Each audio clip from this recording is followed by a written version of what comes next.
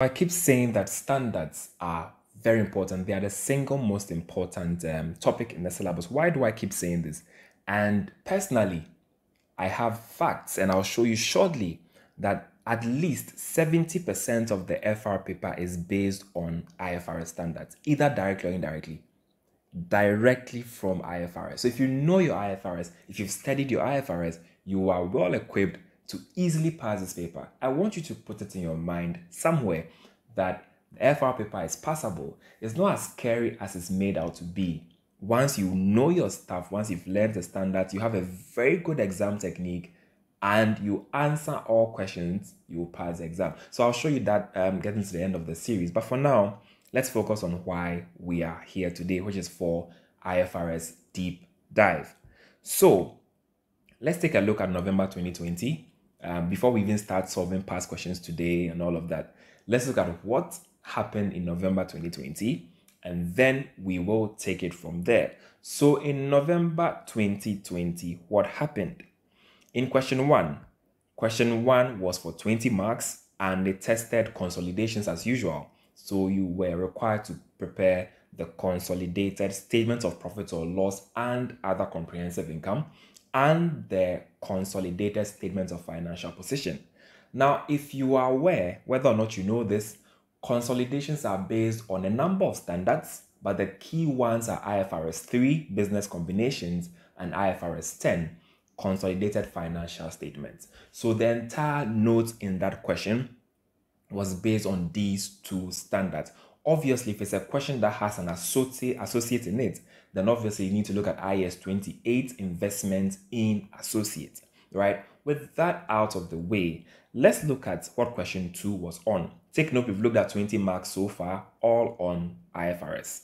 Question 2 was the pure IFRS question, which over the years I've seen the trend in the recent syllabus is that question 2, the examiner dedicates it purely to testing you on IFRS for 20 marks. There were 4 sub-questions. First was 6 marks. The second sub-question was 4 marks. The third was 4 marks. And the fourth was 6 marks, making 20 marks. Out of this 20 marks, the first sub-question tested IAS 37 on provisions, contingent liabilities, and contingent assets. The next sub-question tested IAS 36 on impairment of assets. The third sub tested IAS 23 on borrowing costs, and then the fourth tested IAS 40 on investment property. So once again, you can see we've made 40 marks purely on IFRS. And regardless of what someone says about consolidations, whether you need to learn the technique, note that every technique you are learning, whether to compute goodwill, to compute NCI, or to eliminate intra-group transactions, all of those things are provided within IFRS 3 and IFRS 10.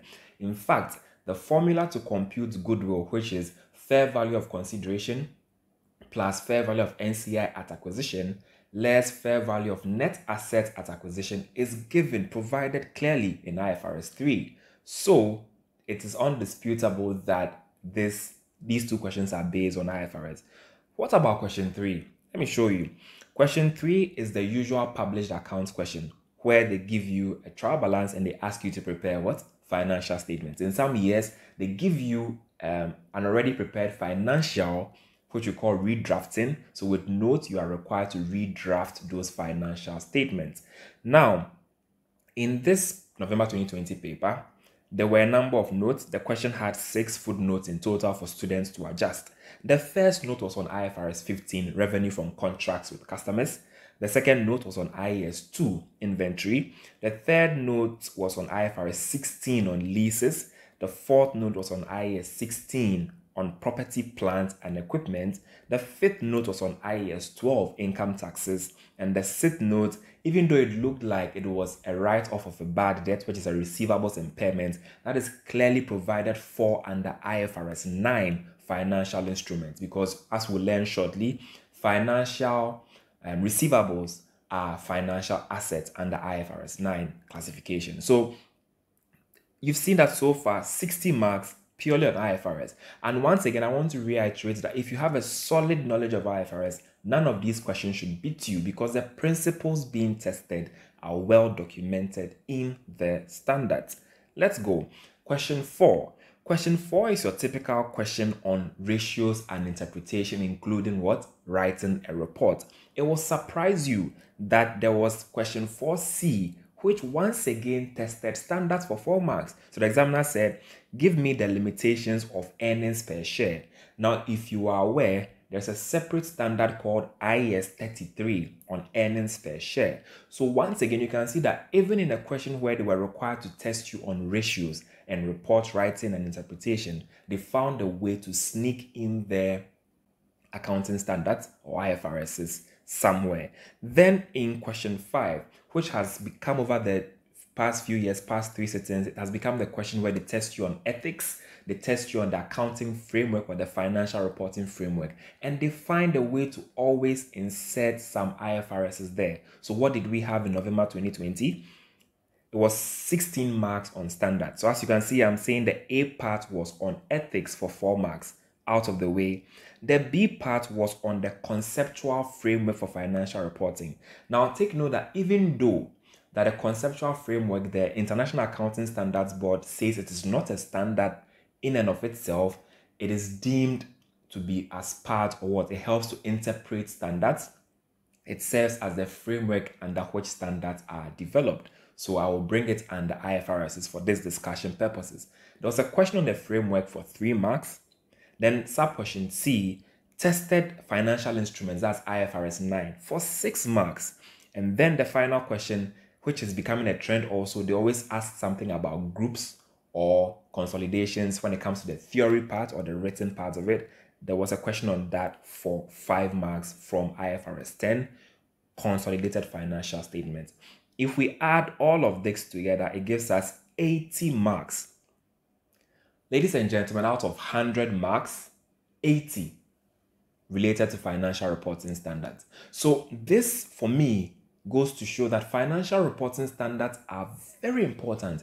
And please, with the next few days you have to your exam, dedicate a significant amount of your time to knowing the standards through and through.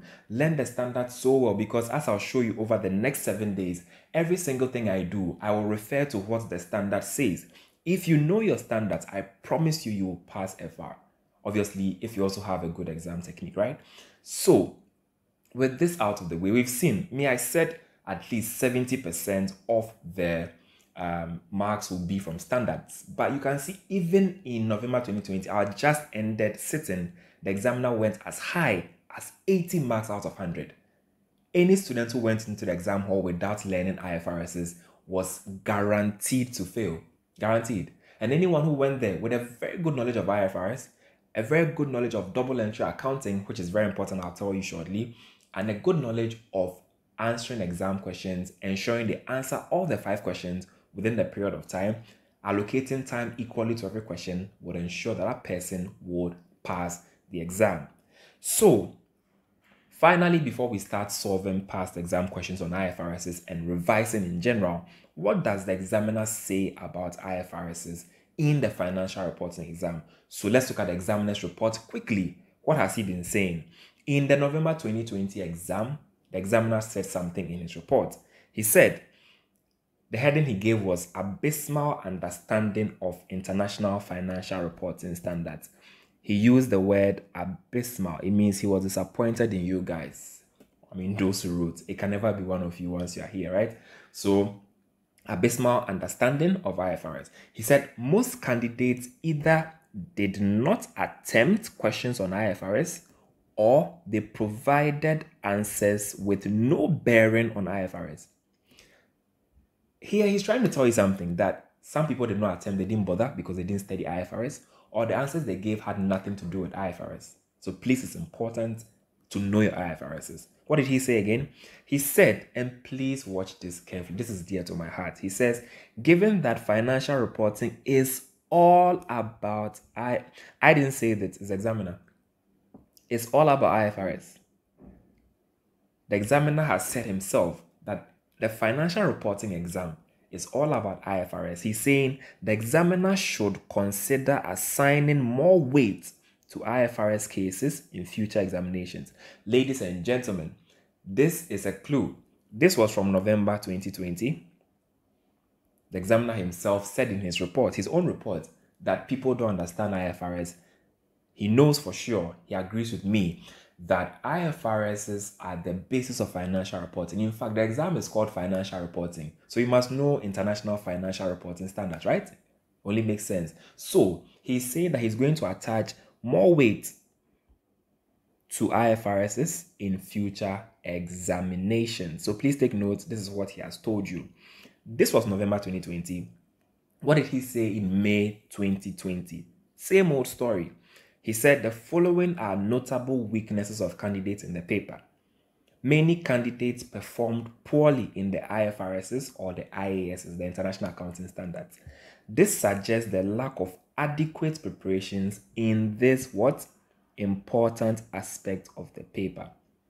He's once again reiterating, he's once again emphasizing the importance of IFRSs in the financial reporting exam.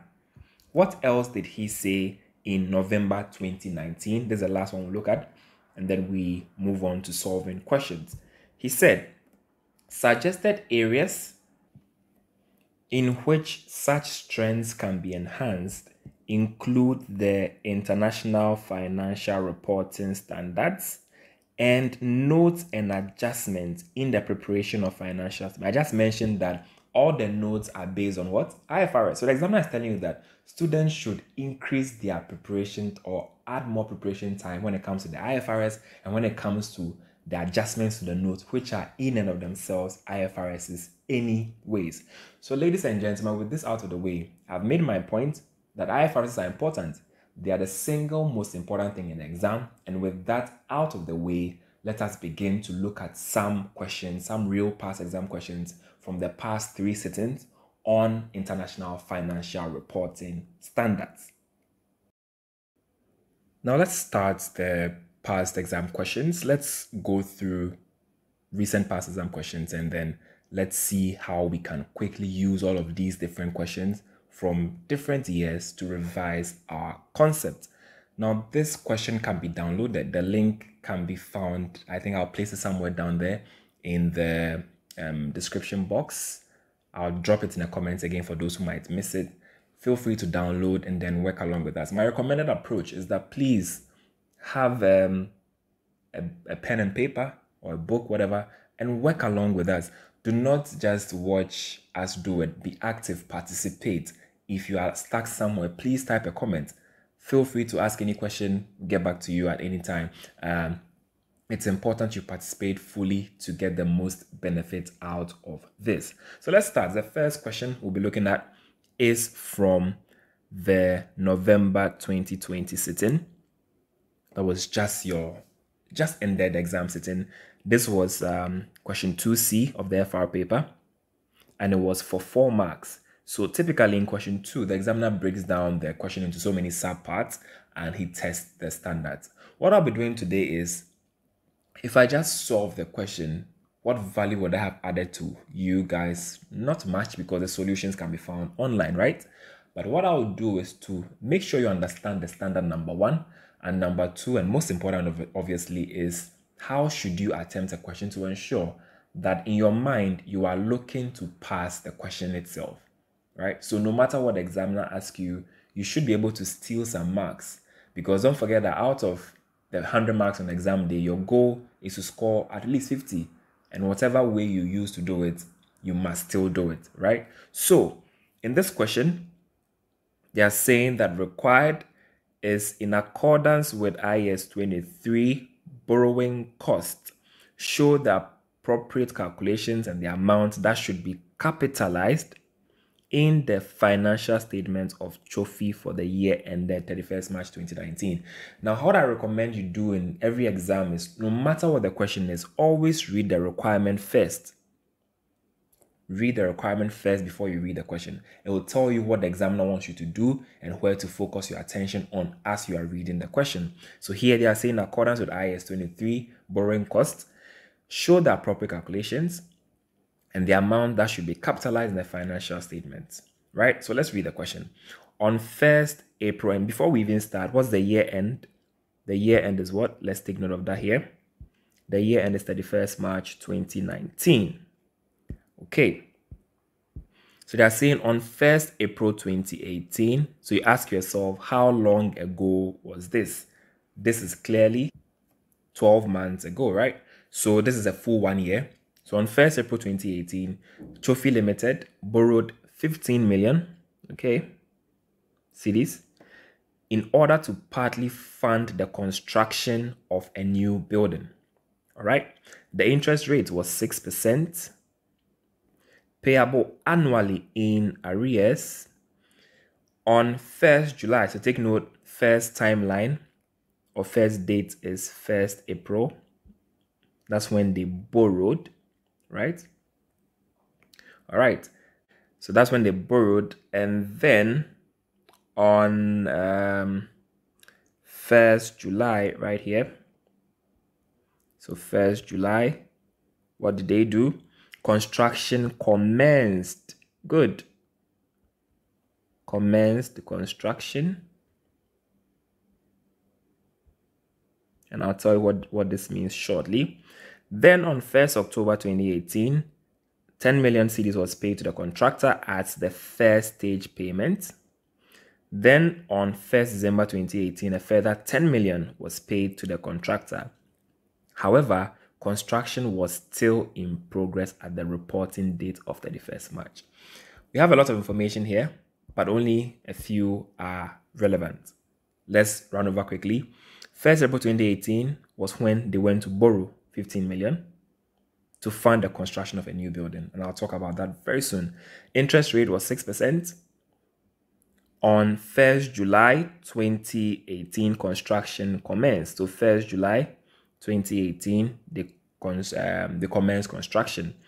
Then on 1st October 2018, 10 million cedis, okay, was paid to the contractor as the first stage payment. And on 1st December 2018, a further 10 million was paid to the contractor. So we've been told also that construction was still in progress. Now, before we even solve this question, maybe you've forgotten what IAS 23 is about. Let me use a minute or two to quickly refresh your knowledge on IAS 23 so that going into the exam, you know what the standard is about. Take a read of it, obviously, but let's quickly summarize. So IAS 23, borrowing costs, prescribes the accounting treatment for obviously what? Borrowing costs. The standard talks about something called a qualifying asset. So all borrowing costs that are incurred in the construction, so it's either the construction or the acquisition of a qualifying asset, can be capitalized as part of the cost of the asset. What this means is you can add those borrowing costs, those interest costs, those costs of borrowing or incurring the funds to the cost of the asset on the statement of financial position. You add them together and capitalize it. But there are conditions, right? The standard says that you can only capitalize, or capitalization should commence. So commencement of capitalization. So capitalization should commence when expenditures are being incurred. So expenditures are being incurred, or borrowing costs. Borrowing costs are being incurred. And then what? The activities. So let's call it necessary activities. The activities that are necessary to prepare the asset for its intended use or sale are in progress. So take note, once expenditures are being incurred on the qualifying asset, once borrowing costs are being incurred on the qualifying asset, and once the necessary activities that are relevant to prepare the asset for its intended use or sale are being undertaken, then you need to commence capitalization. But how does the standard define a qualifying asset? The standard says a qualifying asset is any asset that takes a what? Substantial period of time. So here, remember, the term is what? Substantial period of time. Right? It takes a substantial period of time for the assets to get ready for its intended use or sale. the standard does not define substantial period of time, but just know that's how it defines a qualifying asset. So we've looked at when to commence capitalization. When should you cease capitalization, right? So if, or even before we go to when you cease capitalization, let's still on commencement of capitalization. If you borrow funds from what? Let's say you borrow specific funds. You go for a specific loan like this particular question, right? You are required to use what? The specific expense or the specific borrowing as the borrowing cost amount. So here, if it's 6%, then the interest rate, so for specific borrowings, we use what? Specific expense incurred. If you have a general pool of borrowings, then the standard says use what? The weighted average borrowing cost, right? Applicable to the general pool. So take note, you could have a specific loan like we have in this question we'll be solving shortly, or you could have what? General pool of borrowings. The standard says that if you earn any income from the temporary investment of the borrowings, you need to deduct that from the borrowing cost. So final borrowing cost you capitalize. So your capitalized borrowing cost should equal what? All borrowing costs minus what?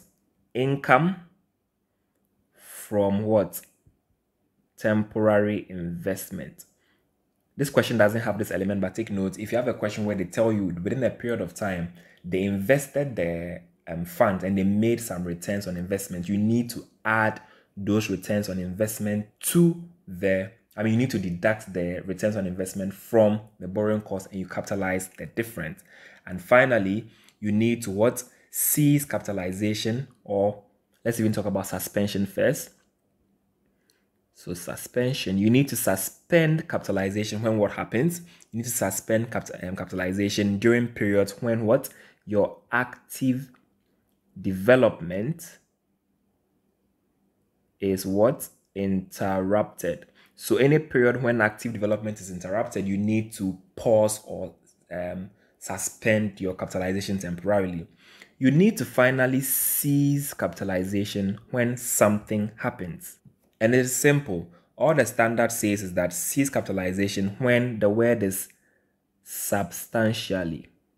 So when substantially all the activities that are necessary to prepare the asset for its intended use or sale are complete, then you need to stop capitalization at that point and you add whatever you have to the cost of the asset on the balance sheet. With that out of the way, let's start this particular question. So back here, they are saying show the appropriate amounts that will be capitalized, right? So let's start. In this question, let's take note of the key dates. We are saying that it's a 4-mark question also.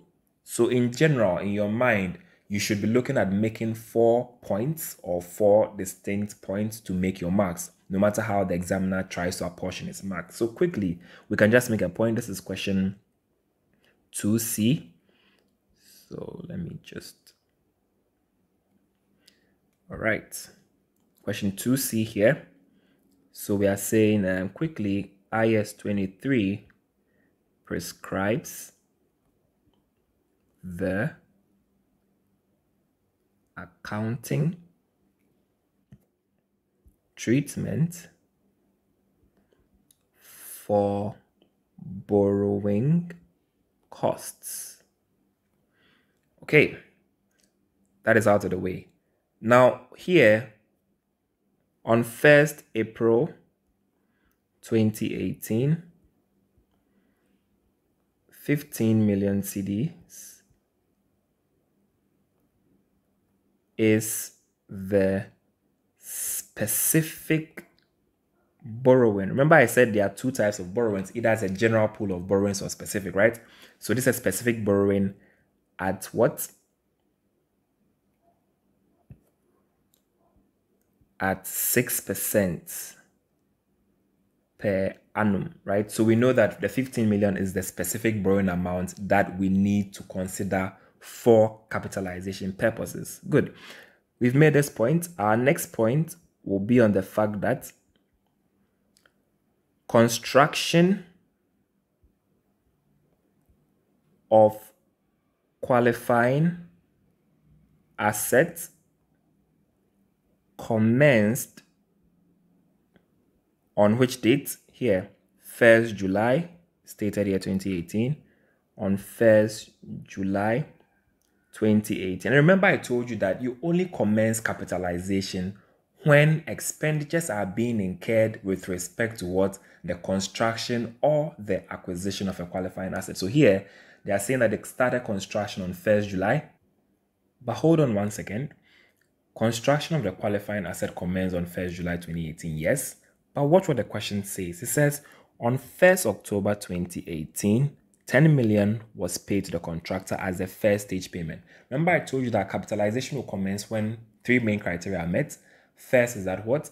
Borrowing costs are being incurred, expenditures are being incurred, and then, let me remind you here, so then the necessary activities to get the assets ready for its intended use or sale have also commenced. So expenditures are being incurred, borrowing costs are being incurred, and necessary activities have commenced.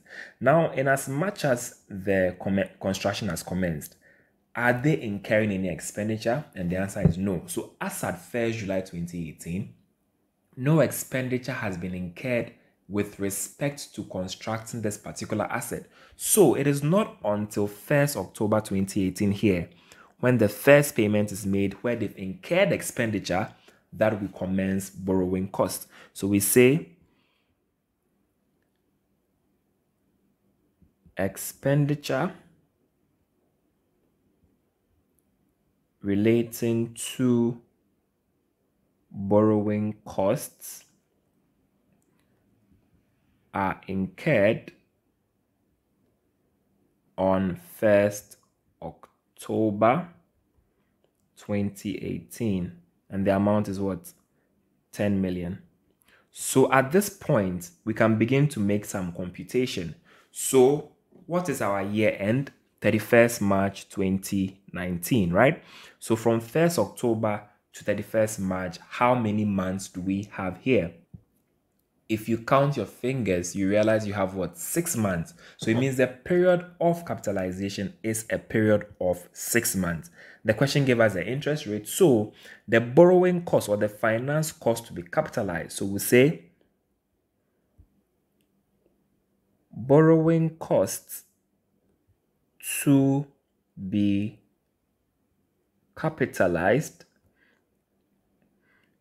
in the 6-month period from 1st October 2018 to 31st March 2019 equals what? So the amount is what? They said it's 10 million. So we have our 10 million times what? 6 months, so times 6 out of 12. And then what is the interest rate? It was given to us clearly here at what? 6%. So times 6%. So let me pull out my calculator. Give me a second. So 10,000. It's in millions, but I've truncated to thousands just for ease of calculation. So times 6 over 12, so times 0.06. Then times 6 over 12 should give me, let me use 0.5, it's half. This should give me 300. But in thousands, it gives me what? 300,000 cedis. So this is the borrowing cost I will capitalize for the first payment they made all the way to year end, 300,000 Ghana cedis. But take note, they are saying that on 1st December 2018, a further 10 million was paid to the contractor. So here, we need to take note that they made a second payment, they've incurred a second borrowing cost with respect to a qualifying asset. So we say second payments borrowing costs would equal what? Once again, they paid 10 million, but hold on a second. This is where most students will probably be caught pants down. So here, watch carefully. How much did they borrow? 15 million. They borrowed 15 million for the construction of a qualifying asset. The standard is called borrowing cost for a reason. It is cost for borrowing to either construct your own asset or to buy the asset. So it means that if anybody uses their own funds that was not borrowed to construct a qualifying asset, it doesn't qualify as borrowing cost. Watch it carefully. If someone borrows, let's do this. If someone borrows 15 million and they spend 10 million, how much do they have left? 5, right? But here, they paid the guy 10 million. So it means out of this 10 million payment, the company had their own 5 million added as a top up to make the payment. What this means is we can only qualify the extra 5 million as borrowing cost and not the whole 10 million. So here, what this means is that the borrowing cost will be on what? On 5 million, right? Times here, it is what? From the month of 1st December. So if you count your fingers once again, December, January, February, March 2019 will give me 4 months. So times what? Times 4/12 times 6%. So please take note here. Remember, the point is that you do not compute borrowing cost on amounts that were not borrowed. It must be borrowing you have borrowed to get to a borrowing cost. So here we have 5 million times 0.06 times 4/12. Okay. All right. So this times 0.06 times. My calculator is messing. Give me a second. 0.06 times. Okay. Okay. So this will give me 100,000 Ghana cedis. So this is the borrowing cost. So you can mention quickly. It probably will not give you any extra marks. If you don't have time, don't do it. But just mention that only 5 million out of the second 10 million cedis payment qualifies as a borrowing, right? So that's what they actually borrowed. They borrowed 15 million. So if you are trying to look at what would be borrowing cost, then it is this 10 million here plus what? 5 million. Any extra that is spent doesn't qualify. So to answer the question, they are saying show the appropriate calculations and the amount that should be capitalized. It means the amount that should be capitalized in total is 300,000 Ghana cedis for the 6-month period to the year end plus 100,000. So that gives us a total of what? So total borrowing cost to be capitalized. Total borrowing costs to be capitalized will equal what? 300,000 plus what? Plus 100,000. And this gives us clearly an amount of what? 400,000. If you can do this, ladies and gentlemen, this will give you a cool 4 marks. And you can see this is something you must know. And I recommend that students always attempt their IFRS questions. Please do it. Don't leave any question unanswered, right? And this is some easy 4 marks for you to get. So remember that the concept is on borrowing cost, and it must be on cost that you incur to borrow, really. So if it's not a real borrowing cost, you should not be capitalizing that amount. All right, let's look at the next question, which is on a very interesting topic, financial instruments. There are many candidates who do not like financial instruments, but I'll show you why it's an easy topic and why you shouldn't fear financial instruments at all, because it is within your reach to pass questions that are on financial instruments. So let's begin. What does the question say? Like I said, always read the requirements before you read the question. So what does the requirement say here? They are saying in accordance with IFRS 9 financial instruments, how much should be recognized in Asamanke's financial statements in respect of the above transaction for the year ended 31st July 2019. And they said do it to 2 decimal places. This is for 5 marks. It's quite significant. Where am I taking this question from? It's from the May 2020 FR paper, question 2C. What we looked at just now on borrowing cost was from the November 2020 sitting. This is from the May 2020 exam sitting. So here, let's take the question. Asaman Kese Limited, okay, Asaman Kese purchased a 6%. So this is the rate on the bond. It's a 50 million CD bond, and they purchased it on 1st August 2018 at a 10% discount to par value. So this is a discount bond. I will show you how to treat that shortly. Expenses of purchase were 500,000 CDs. We call these transaction costs. The technical term within the standard is what? Transaction costs. And I will show you a simple framework to simplify financial instruments for you forever, in case you don't know, so don't worry. The bond is due for redemption on 31st July 2028. So this is clearly a redeemable bond. It means at the end of the 2028 period, the bond holder can get a return or will get a return of their principal plus the last interest payment. It's a redeemable bond, meaning you get a payment of your initial principal amount when you redeem the bond. Then the effective annual interest rate to maturity is 7.3%. So you can see, if you've solved enough questions on this, they always give you the coupon rate, right, which is the rate of interest on the bond, which is paid on the face value of the bond. And they also give you something called the effective interest rate, which we'll use for the loan amortization. And then they are saying they intend to hold the bond until maturity. This is something we need to consider within IFRS 9. It has met one of two criteria, which we have one called the business model test and then the contractual cash flows characteristics test. Don't worry whether you don't know it or not. I'll simplify it for you shortly. So this is what we have from financial instruments. Maybe it is scary. You are wondering, how do I solve this?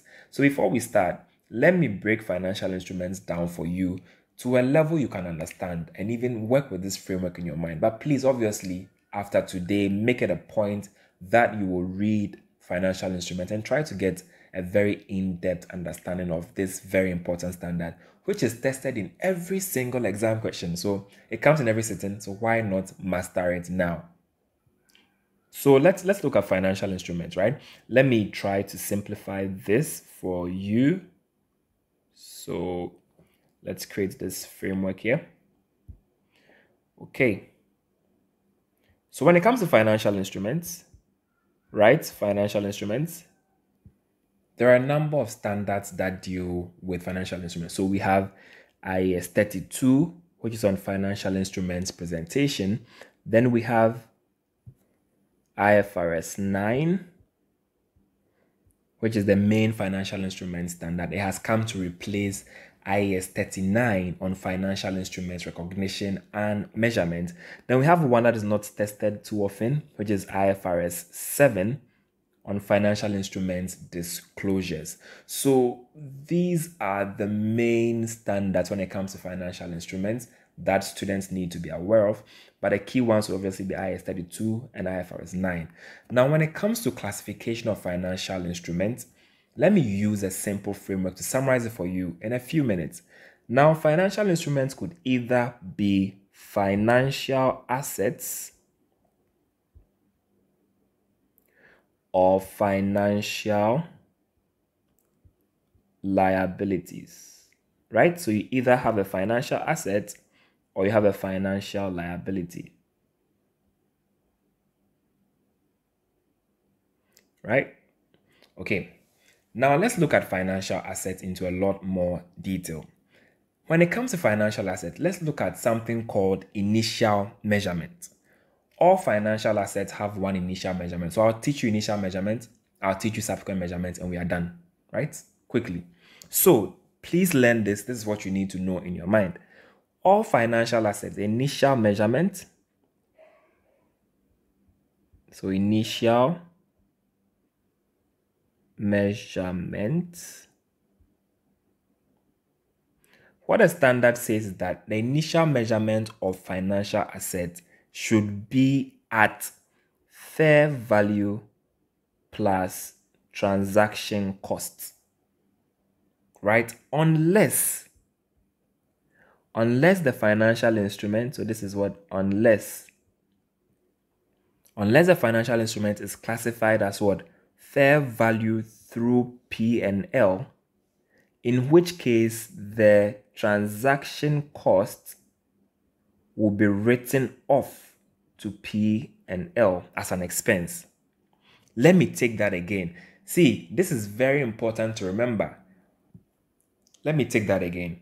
For financial instruments, initial measurement is what? Fair value plus transaction cost. It means the fair value of the financial instrument. You add all transaction cost. In this question, remember they said what? Here, let me show you. They said what? The expenses of purchase here was 500,000. So that's the transaction cost, right? So the standard says initial measurement is fair value plus transaction cost. But if the question tells you that the instrument is measured at fair value through P&L, then you do not add transaction cost to the fair value to capitalize it as the financial asset, but you expense the transaction cost to P&L. So this is what? Expensed to P&L. So take note, the default is fair value plus transaction cost for initial measurement or initial recognition, but if it's a fair value through P&L financial asset, then we write off the transaction cost to P&L and we only capitalize the fair value on the balance sheet. With that out of the way for initial measurement, let's look at the rules for what? Subsequent measurement. You know, for every standard, they give you initial measurement and they give you what? So subsequent measurement. Now, under subsequent measurement, it depends whether it is what? An equity instrument or a debt instrument. So let's look at for equity. Please, this framework I'm creating for you, if you remember this, it will be easy for you to conceptualize every other financial instrument you get. For equity instruments, the default is fair value through profit or loss. So it means here you remeasure the financial instrument or the financial asset at every year end and you take every gain or loss to P&L. There's also an option. So option 2 is to use fair value through other comprehensive income or fair value through OCI. Here, the standard says there must be something called a strategic intent, right, to hold the asset. Strategic intent to hold the asset. Then, if you have this particular intention, then you use fair value through OCI. So take note, subsequent measurement for equity instruments under financial assets, the default is what? To use fair value through P&L. Or if you have a strategic intent to hold the asset, then you use fair value through OCI. How about debt instruments? Because you know it's either going to be equity or what? Debt. For debt instruments under financial asset, the standard provides one or a number of approaches. The first one is called the amortized cost approach.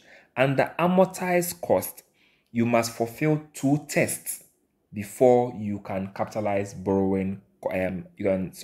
Before you can what? Recognize the financial instruments subsequently under the amortized cost approach or the amortized cost model. The first is called the business model test, and the second is the contractual cash flow test. Not to bore you too much with details, the business model test is simply when you have the intention to hold the asset onto maturity date. That is all. So you can see in this question, what did they tell us? Watch carefully. You see, the examiner is giving you a clue that Asamankese intends to hold the bond onto maturity. It means what? Asamankese has met the business model test over here. So you see why, if you know the standard, every question will be an easy walk in the park for you, because they've told you here that they have the intention to hold the asset until maturity, and that is the technical definition of business model test. The standard is clear that if you have the intention to hold the asset until maturity date, then you have met the business model test. What is the contractual cash flow test? Simple, where you are going to hold the asset for the fact that you want to receive the contractual cash flows that will come from holding the asset. So once you meet the business model test and you meet the contractual cash flow test as well, then you use the amortized cost method. But what if you meet the contractual cash flow test here, right? But you do not meet the business model test, which is you don't have the intention to hold the asset onto maturity, then the standard gives you the opportunity to recognize or to use fair value through other comprehensive income for the debt instrument specifically. So the two main ones are amortized cost and fair value through OCI. But there is a very less used option, which is fair value through P&L for some debt instruments. Here, it is provided that you only use this when it eliminates a measurement inconsistency. So take note, quick recap, for financial instruments, you're either going to have what? A financial asset or a financial liability, right? We looked at financial assets. We are saying for financial assets, the initial measurement will be at what? Fair value plus transaction cost, unless it is recognized as a fair value through P&L instrument, in which case you write off the transaction cost to P&L as an expense, right? And then we came to the subsequent measurements where we said you have two approaches, and it depends whether you are dealing with what? Equity instruments or debt instruments. For equity instrument, the default is to use fair value through P&L. You have option 2 where it's fair value through OCI. So if it's fair value through P&L, you take all changes to P&L. If it's fair value through OCI, you take all changes recognized towards OCI. But OCI, you must have the strategic intent to hold the asset until maturity to collect the cash flows associated with that asset. Now we came to amortized costs under debt instruments, right? I think amortized cost, you must meet two characteristics or two tests. The first is the business model test. The second is the contractual cash flow test. We said the business model test is when you have what? The intent to hold the asset until maturity. Then the contractual cash flow test is when you are holding the asset and you are going to collect all the cash flows related to the asset. If you fail to meet the contractual cash flow test, but you manage to meet the business model test, then you can use fair value through OCI for your debt instrument. There's a less known one known as fair value through P&L, which is when the standard says it eliminates measurement inconsistency. So this is for financial assets. Financial liabilities even have a more simplified recognition. So for financial liabilities, most of this will mirror the financial assets. So let's even do it this way. For financial liabilities, their initial measurement, the standard says it will be at what? Fair value net of transaction cost. So take note, for financial liabilities, we don't have any case. Take note, for assets we add unless it's fair value through P&L. Financial liabilities, initial measurement is fair value net of transaction cost. And then subsequently, you have two main approaches. It's either you use amortized cost, which is the same amortized cost we have. You must meet two tests, business model test and contractual cash flows test, or you do fair value through P&L. So that is it for financial liabilities. It's either your initial measurement will be at what? Fair value minus transaction cost, and then your subsequent will be either amortized cost or fair value through P&L. So this is it. If you know this framework in your mind, no matter what question they ask you on financial instruments, you should be able to answer it. With this knowledge that we have at our fingertips, let us now come and try to attempt this question. So we've been told here that Asamankese purchased a 6% 50 million CD bond on 1st August 2018 at a 10% discount to par value. We call this a discount bond, like I said earlier. What it means is that we need to compute 90% of the face value. But before you even get there, let's ask ourselves, is this a financial asset or a financial liability? So every question you have, ask yourself, is this a financial asset or is it a financial liability? First question you ask yourself. So if Asamankesi goes to buy a bond, it means they are not the issuer of the bond. So they will not be incurring interest expense. Rather, they will be what? Receiving coupon payment. So this is clearly what? A financial asset. This is clearly a financial asset. Because what? They have purchased the bond and they will be receiving what? Coupon payment. If it's a financial, what did I say? I said financial asset, the default is what? Initial recognition is fair value plus what? Transaction cost. If you remember, unless it is what? Recognized as fair value through P&L, in which case you what? Write up the transaction cost to P&L. How do I know this instrument will not be fair value through P&L? I know it to be at amortized cost because here they are saying they intend to hold the bond to maturity. And I just said that this means that they have met what? The business model test. So this is clearly what? An amortized cost instrument. So we need to state in the question. So this is question 2C. So we say question 2C.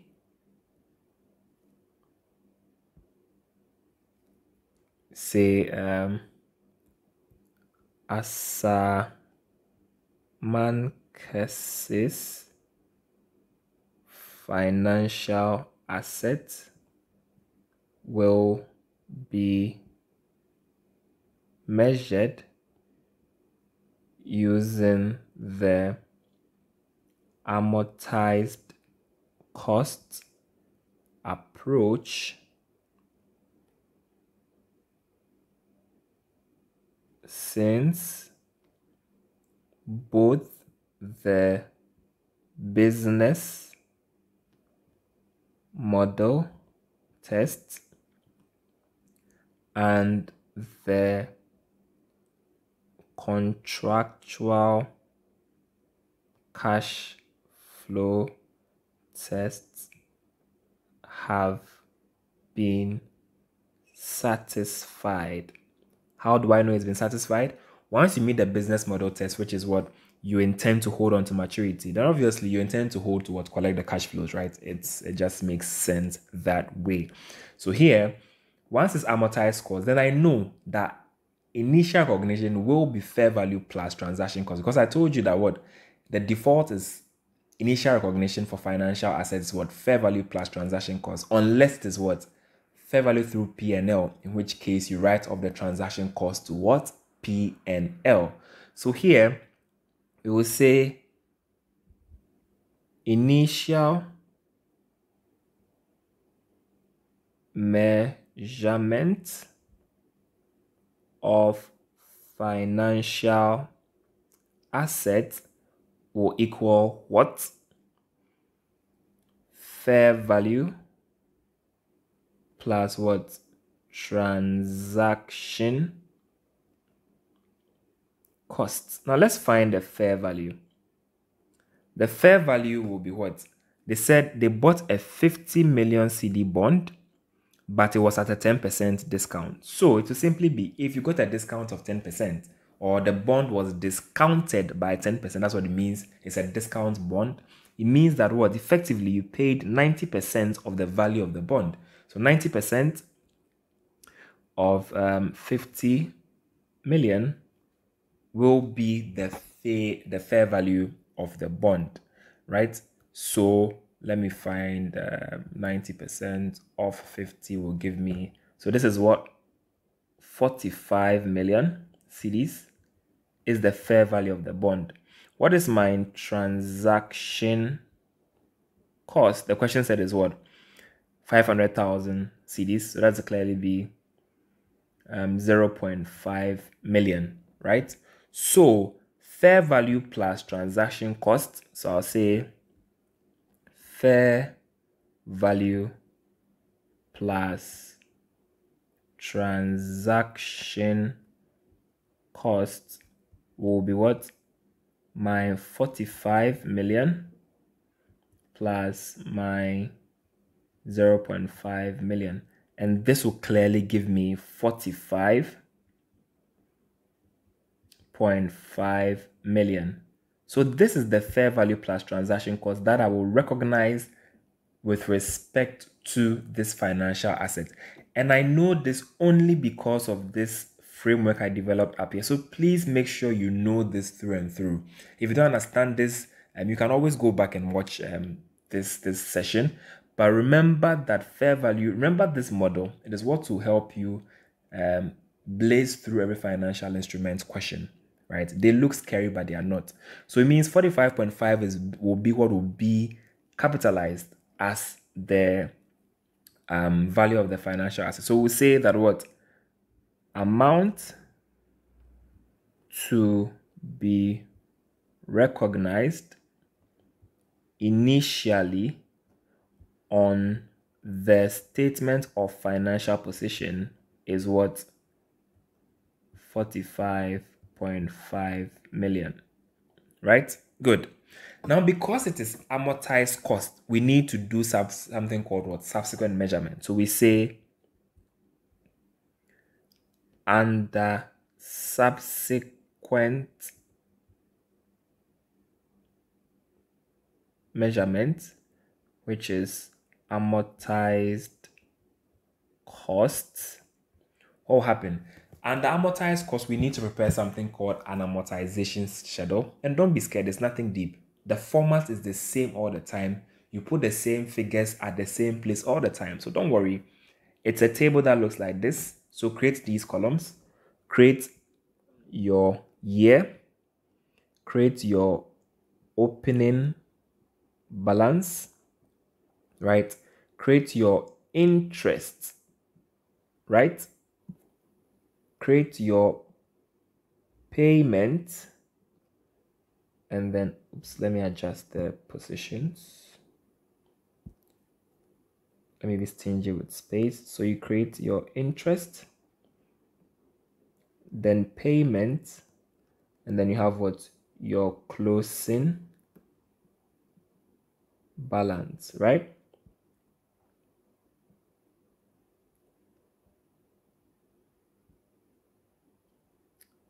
Okay, so which year are we in? This is the year ended what? 2019. What is the opening balance? It is what we just found here as what? The initial amount. So here we are going to put the opening balance of what? 45.5 here.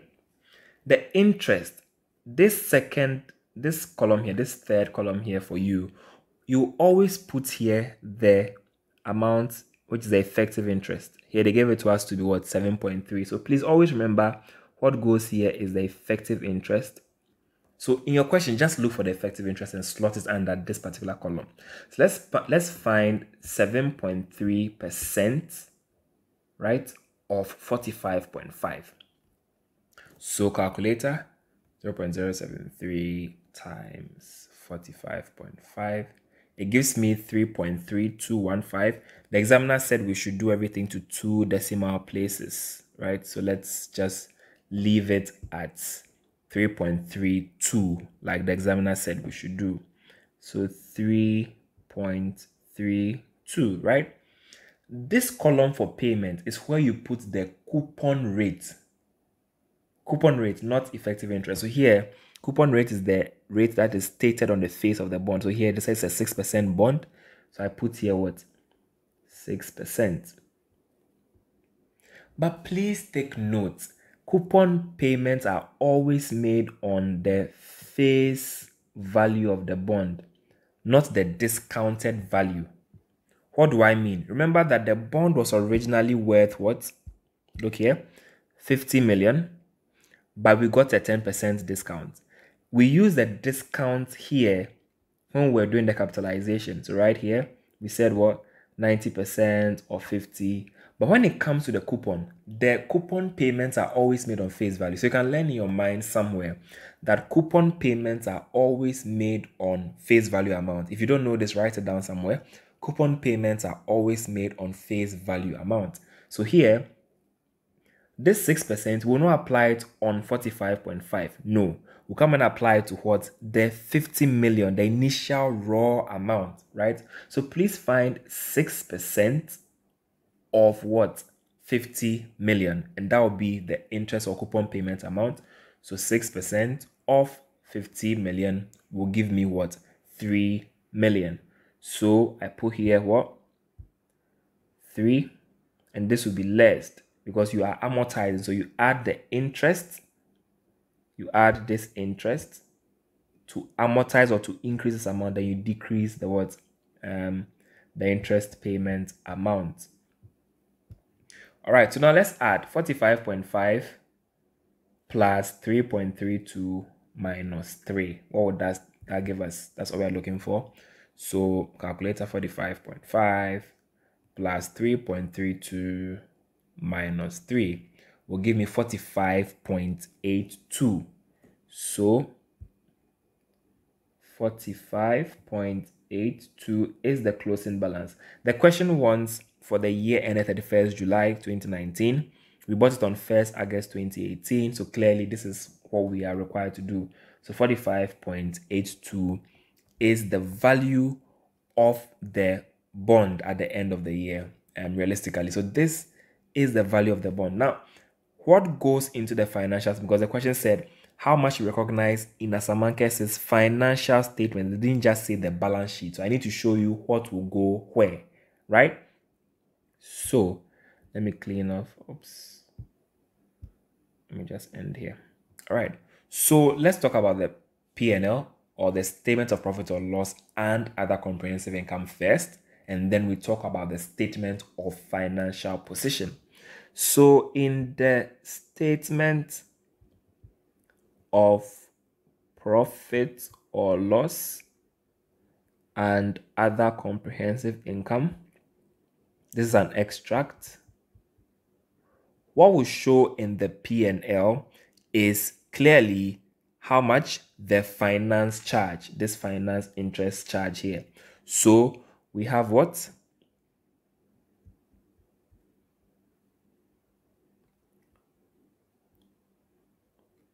Finance income of 3.32 million. Why am I saying income? Remember, this is a financial asset. Financial asset means I bought, so the person will be making payments to me. So this is a finance income. If it was a financial liability, there would have been a finance expense or a finance cost. Take note of this. So this will be my finance income under other income or under finance income in the statement of profit or loss. Then what goes to the balance sheet, or what goes to the statement of financial position as at 31st July 2019. It's simple. This figure we have here, 45.82, is the closing balance as at the end of the year, right? So I just come and say, then it means that under my non-current assets, I have what? My financial assets will be 45.82 million. It's in Ghana cedi in millions. This is also in Ghana cedi in millions. So if you're able to do this, ladies and gentlemen, you will score 5 marks, as the examiner has indicated here. 5 cool marks.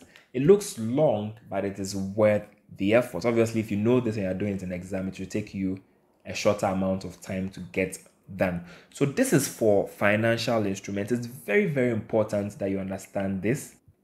And that is on financial instruments. Nothing difficult, nothing scary over here. Nothing scary at all. It is within your reach. You can do this.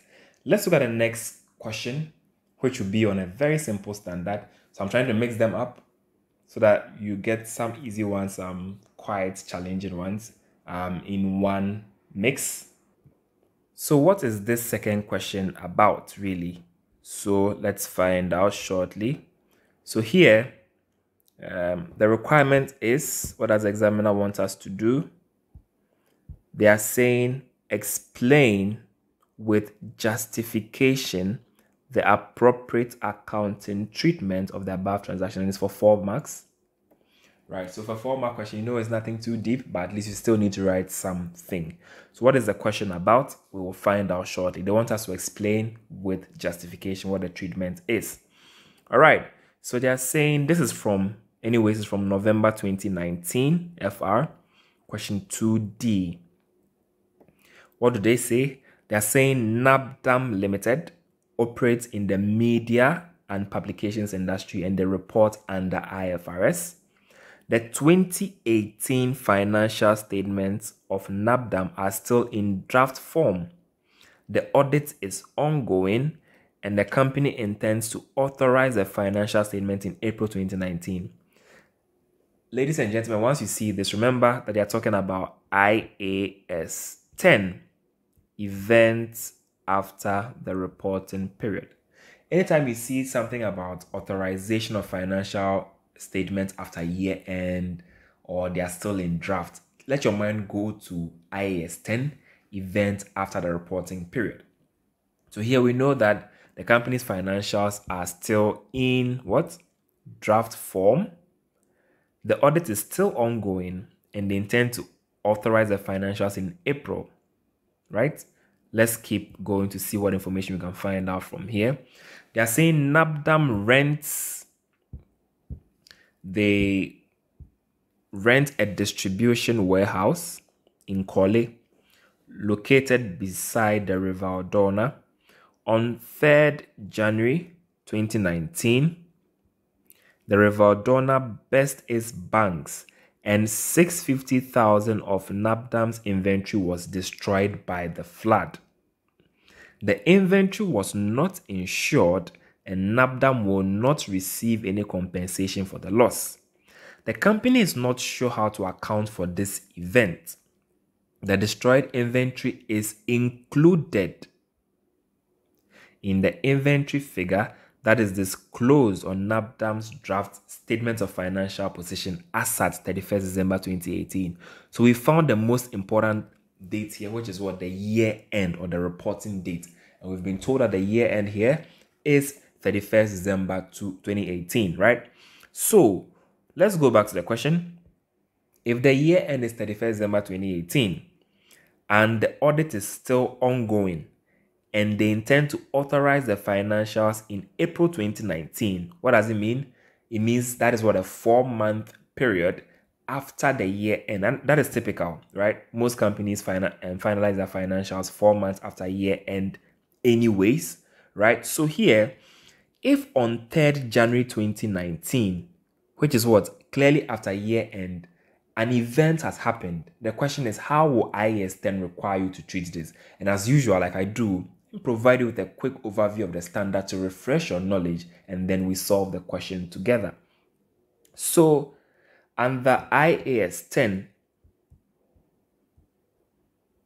which is on events after the reporting period, all the standard says is that it defines an event after the reporting period to be any event that occurs. Let me use a timeline to explain this. That occurs between year end and when the financial statements are, let me use this, financial statements are authorized for issue. So any event that happens between the year end and when the financials are authorized for issue is known as an event after the reporting period. In this particular question, they said what? Let's come back here.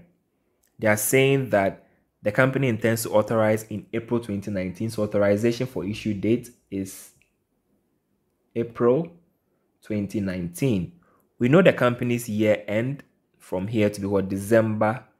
So this is December 2018. So anything that happens between year end, which is December 2018, and April 2019, which is the date of authorization for issue of the financials, is called an event after the reporting period. Are we clear? Now, the standard says there are 2 types of events after the reporting period. So we have types. So events after the reporting period, we have type 1, which is what? known as adjusting events. Adjusting events. And then type 2 is known as what? Non-adjusting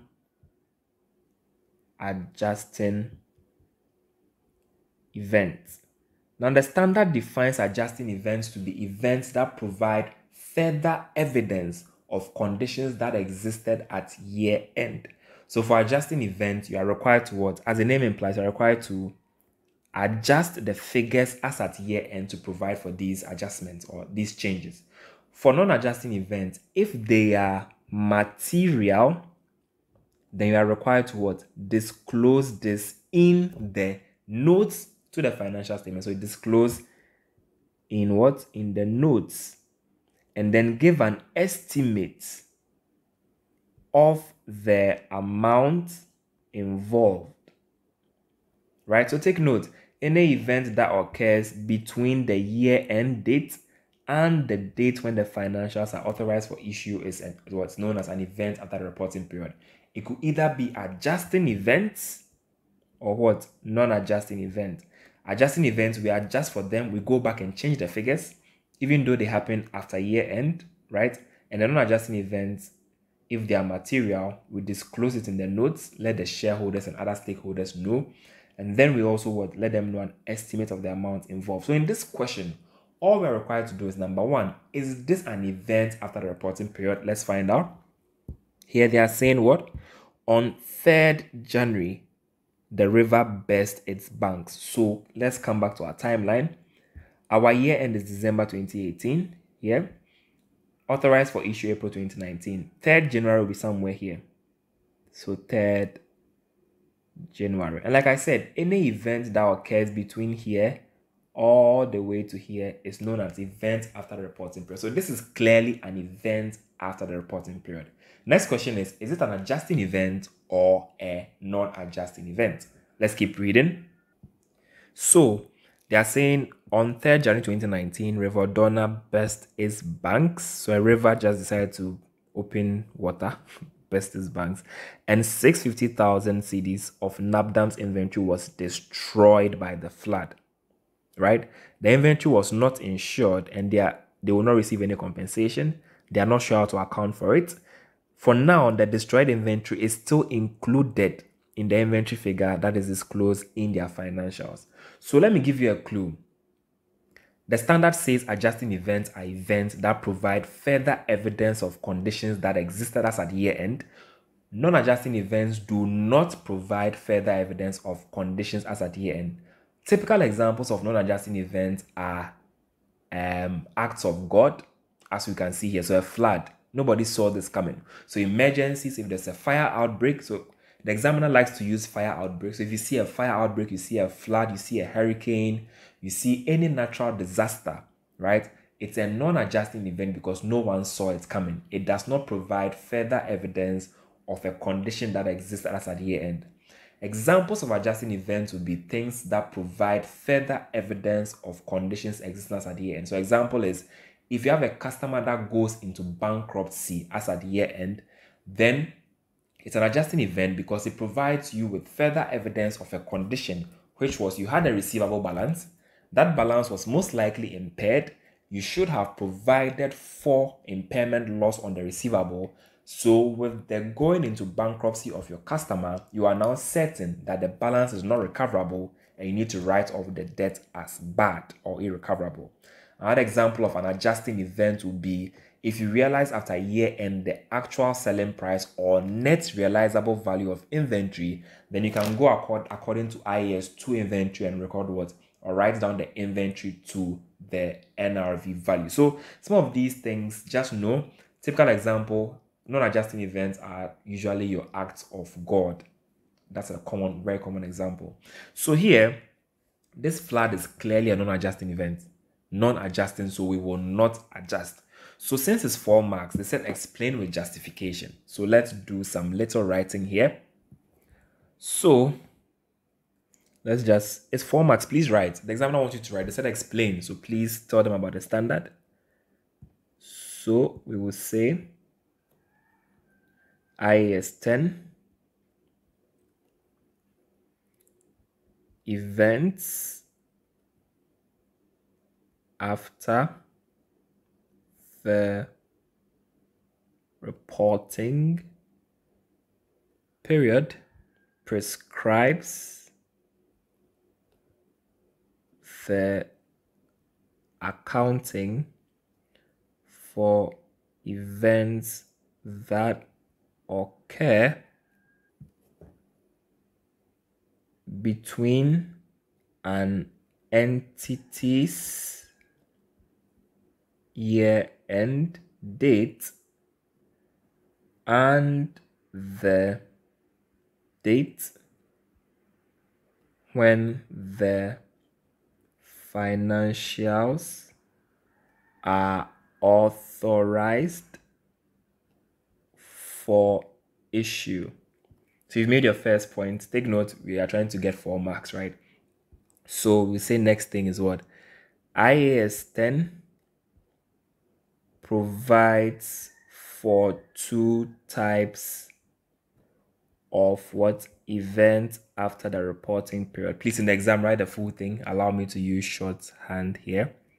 The first is what? Say the first is adjusting events. The next is non-adjusting events. So we say adjusting events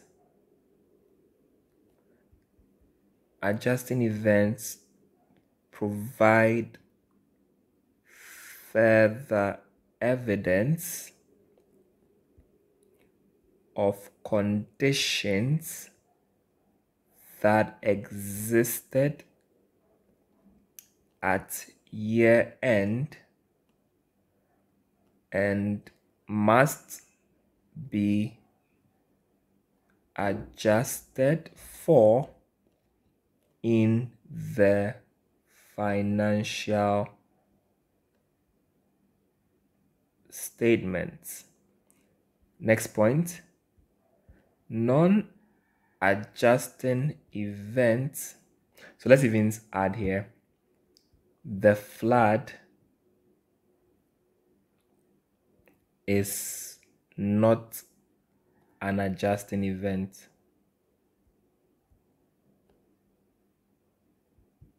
So we say non-adjusting events do not provide further evidence of conditions that existed as at year end. We'll say the flood is an example of a non-adjusting event due to the fact that the event, which is the flood, and the consequential inventory damage did not exist as at year end. So we say, as such, the financial statements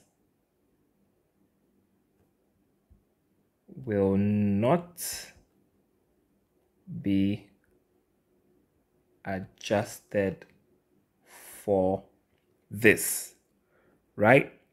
And we're going to say, however, IAS 10 provides that material non-adjusting adjusting events must be disclosed in the notes to the financial statements,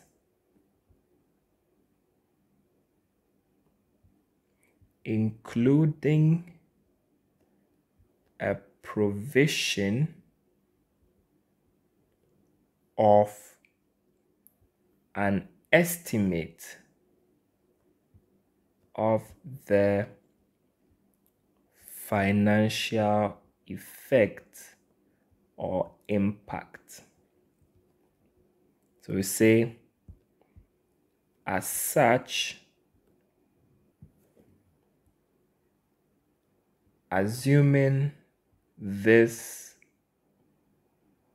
damage is material to NABDAM, then NABDAM must disclose in the notes this event, that is the flood, including a disclosure of the amount of inventory damaged, i.e., what they told us is 650,000 cedis from here, right? So you need to disclose this. If you're able to make these points, right? I've made a number of points, you get your 4 marks. So your first point about the standard being IAS 10, you know it. The question did not mention is IAS 10. So the examiner will give you a mark for mentioning that the standard is IAS 10. Then mention that IAS 10 provides for 2 types of events, which is adjusting events and non-adjusting events. And then you define adjusting events and you state that the flood is not an adjusting event. You get another mark. Then you define non-adjusting events. And then you say that the flood is an example and you give a reason why, because it said what? Explain with justification. So this is what we are doing. So we are saying here that the inventory damage did not exist as at the year end. So we are saying this is not an adjusting event. It doesn't provide further evidence of a condition that existed. Then we go on to talk about the accounting treatment proper, that if it's a material non-adjusting event, then you must disclose it in the notes and provide what an estimate of the financial effect or impact. Then we go on to say that the company must then disclose the event being the flood and then also disclose the amount of inventory damage being 650,000 cedis. If you're able to do this, then you have 4 marks. So let me pause here for a few questions. Let's see if anyone has a question before we continue with our next question on IFRS 16 on leases. So please feel free to ask any questions you have in the comments and then we'll take it from there. So we've done a number of questions so far on different IFRSs. Let me know if you have any question and then we'll continue. Our next question will be on IFRS 16 on leases. So for IFRS 16 leases, what are you required to know in this particular context? I'm sure all of us are aware that IFRS 16 leases has come to replace the old lease standard IAS 17 since 1st January 2019. So it has been mandatory for companies to apply IFRS 16 when it comes to accounting for leases. And leases is actually one topic that features in every single financial reporting exam. So I recommend that everyone practices questions on leases and gets very conversant with these topics and concepts. So let's look at this question, which sets a very important component of the standard. And then in day 2, we probably look at extra concepts around leases. So let's read the question and see what the requirement is over here. So here, this question is from November 2019. It was question 2C of the financial reporting paper. What is the requirement? I always recommend that you read the requirement first before you read the question. So the requirement is saying that in accordance with IFRS 16 leases, show with appropriate calculations the what? Accounting entries required to record the transaction above in the financial statements for the year ended 31st July 2019. And this is for 7 marks.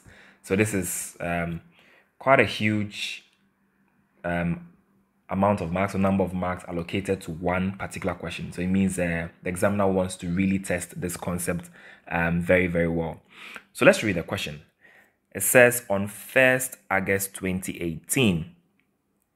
In questions of this nature, always take note of the year ends. So you are required to account for the year ended what? 31st July 2019. And then on 1st August 2018, the company entered into agreement. So we know that we are looking at what? A 1 year period, really. All right. So on 1st August 2018, Asawase Limited entered into an agreement to acquire a motor vehicle. So for IFRS 16, as I'll tell you shortly, you need to identify something called the leased asset, or whether the contract contains a lease. So here we've identified an asset, which is a motor vehicle. The terms of the agreement were that the vehicle would be leased for 5 years. So we can call this what? The lease term, right? Or the term for the lease. From the date of inception, subject to a deposit. Please take note of this. Deposit of 19,972. This is a very good question to test you on leases, so please pay attention. And also 5 annual payments of 6,500 in advance. Take note, we have 2 types of lease payments or 2 types of lease arrangements. It's either in arrears or in advance. Please take note. It's very, very important that you know what the difference is, because it could make all the difference. When I'm solving, I'll try to show you what it would have looked like if the examiner said in arrears instead of in advance. Okay, so that at least everybody here can benefit from a change of word by the examiner in the next exam. So in advance, commencing on the same date of what? 1st August 2018, the fair value of the vehicle and the present value of the lease payments were 48,000 cedis at inception. The interest rate implicit in the lease is 8%. And we've been told to show that appropriate calculations and accounting entries to record this transaction in the books. So we have all of this information. As usual, let me give you an overview of the standard so that you know what IFRS 16 says at a high level, and then we'll use that knowledge to solve the question. Like I've said, your benefit from joining this session is to get a quick review of every standard we look at here. If we just solve questions, what's the value you have gained? So let's run through IFRS 16. Let me give you a framework, and then we will go through the question. So right here, give me a second. All right. So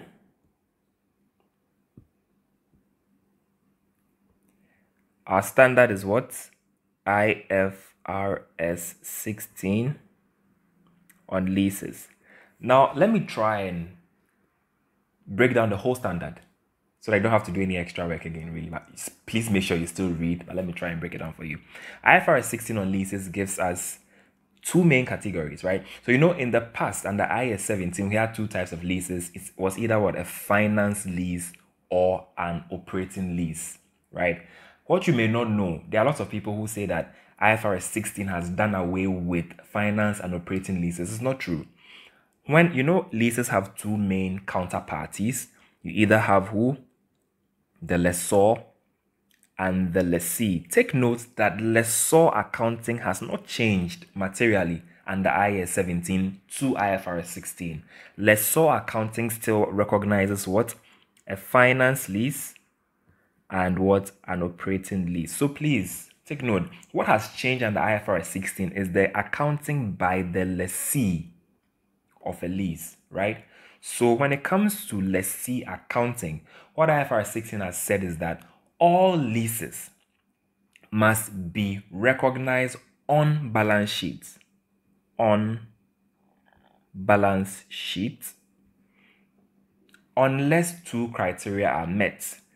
So all leases should be what? On balance sheet, unless two criteria are met. What are these criteria? So let me do this.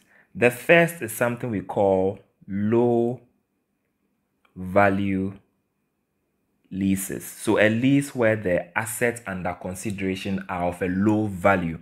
In that case, they will not be mandated to be treated under IFRS 6. You can keep them off balance sheet. In that case, you just have to write off the related rental payments to P&L as an expense over the term, really, right?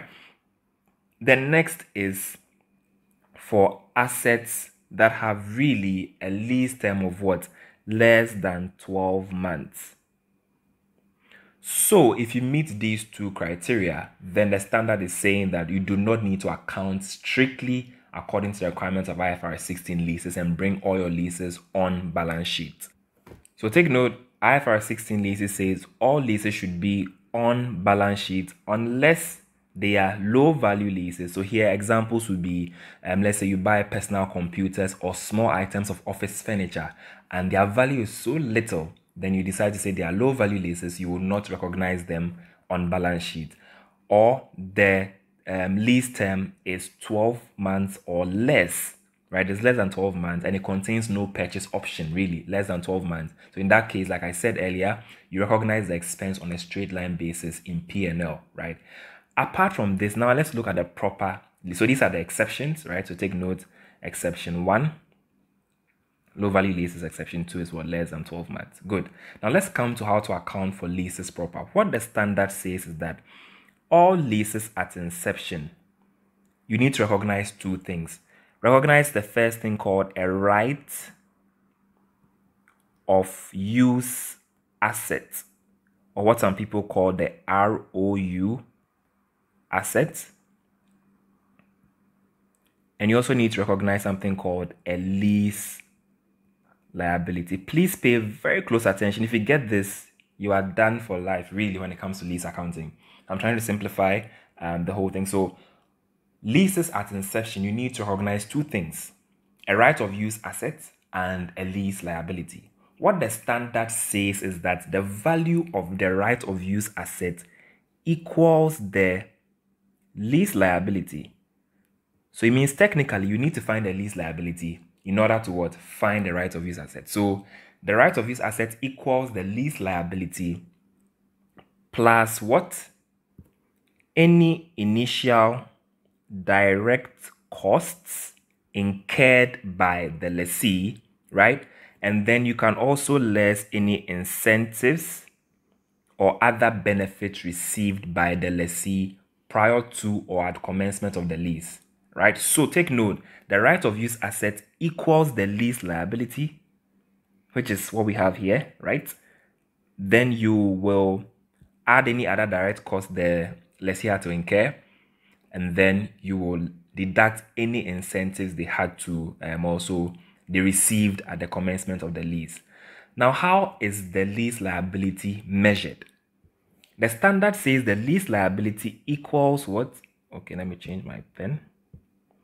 Equals the present value of what? Who can guess? The present value of the lease payments over the lease term. So present value of the lease payments over the lease term. And by present value means we need to discount some future cash flows to present value. And you need to use what rate? You need to use discounted at what? The interest rate implicit in the lease. And you can see they gave us this figure as well, this rate as 8%, right? So take note, I said the right of use asset equals what? The lease liability plus direct costs less any incentives, right? Then what is the lease liability in and of itself? It is what? the present value of what all cash flows related to the lease. So over the lease, there are many cash flows you get. You discount the present value using the interest rate implicit in the lease.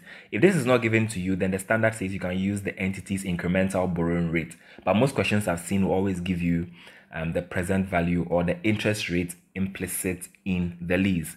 Once you've done the subsequent measurement, because the right of use asset is an asset, really, you have an option to depreciate the asset over its useful life.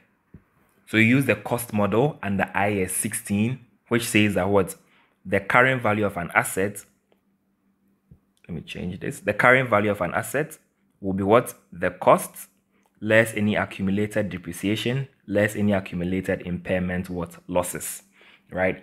But the standard gives room for people to measure using the fair value model and the IAS 40, but that is what if it's an investment property per se. So take note that right of use asset will be subsequently depreciated, just like every normal asset, right?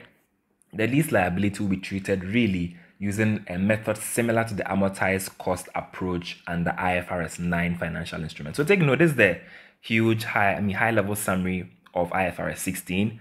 So we need to go through this question and see what type of lease we have, and then we'll account for it accordingly. So let's get back to the question. Remember, quick summary. Some leases will be off balance sheet, which is the low value lease, and those less than 12 months. The ones on balance sheet, you need to find two things: a right of use asset. A right of use asset and a lease liability. And I've told you how to find these here, right? Please, if you have any question, leave them in the comments. I will respond to you. So let's get back here. Back to the question. Let's take it one more time, now that we know what the standard really is about. Okay. So what we are being told here is, I said we should show the accounting entries to record a transaction in the financial statements. Okay. So on 1st August 2018, they entered into an agreement to purchase what? A motor vehicle, or acquire a motor vehicle. The terms of the agreement were that the vehicle be leased for what? 5 years. So number one, we know here that it is not less than what? 12 months. So this will not qualify under the less than 12 months exemption. So we need to what? Recognize this as what? A proper lease under IFRS 16. So 5 years from the date of inception. But watch carefully, there is a deposit of 19,972 and 5 annual payments. So it means because it's 5 years, every year they'll make what? A payment. The same way when you rent an accommodation or where you live, you pay your rent, right, on a monthly basis. Just in Ghana, they take your rent in advance. I mean, total amount in advance. But typically, you make payments what? On a monthly basis, but here they are making payments on an annual basis. So every year they make a payment, but here the payments are made in advance. In advance, let me use the time value of money timeline. In advance means you make the payment what? At the start of the year here. So this is in advance. In arrears means you make the payment what? At the end of the year. This is very important for you to understand leases, how to account for leases. So here they are saying it's in advance. It means we make the first payment on day one, the date of inception. That is when you make payments. You make it in advance means on the first day, right? If it was in arrears, we would not have accounted for it this way. I'll show you, right? So, and 5 annual payments of 6,500 in advance. And they emphasized again that what? This was commencing on 1st August. The examiner is giving you a second clue that please remember that I've made another payment. I've made my first payment on the first day of the lease. So even if you miss the green light he gave you, that this lease is in advance, he even mentioned again that this commenced, or the payment commenced on what? 1st August 2018. All right. Now watch this. They said the fair value of the vehicle and the present value of the lease payment were 48,000 at inception. What did I tell you here? Come here. Remember I told you that at the start of the lease, you need to recognize what? Find your right of use asset, right? And find your lease liability. What did I say? I said the right of use asset will equal what? The lease liability, right? So the lease liability plus direct cost less incentives.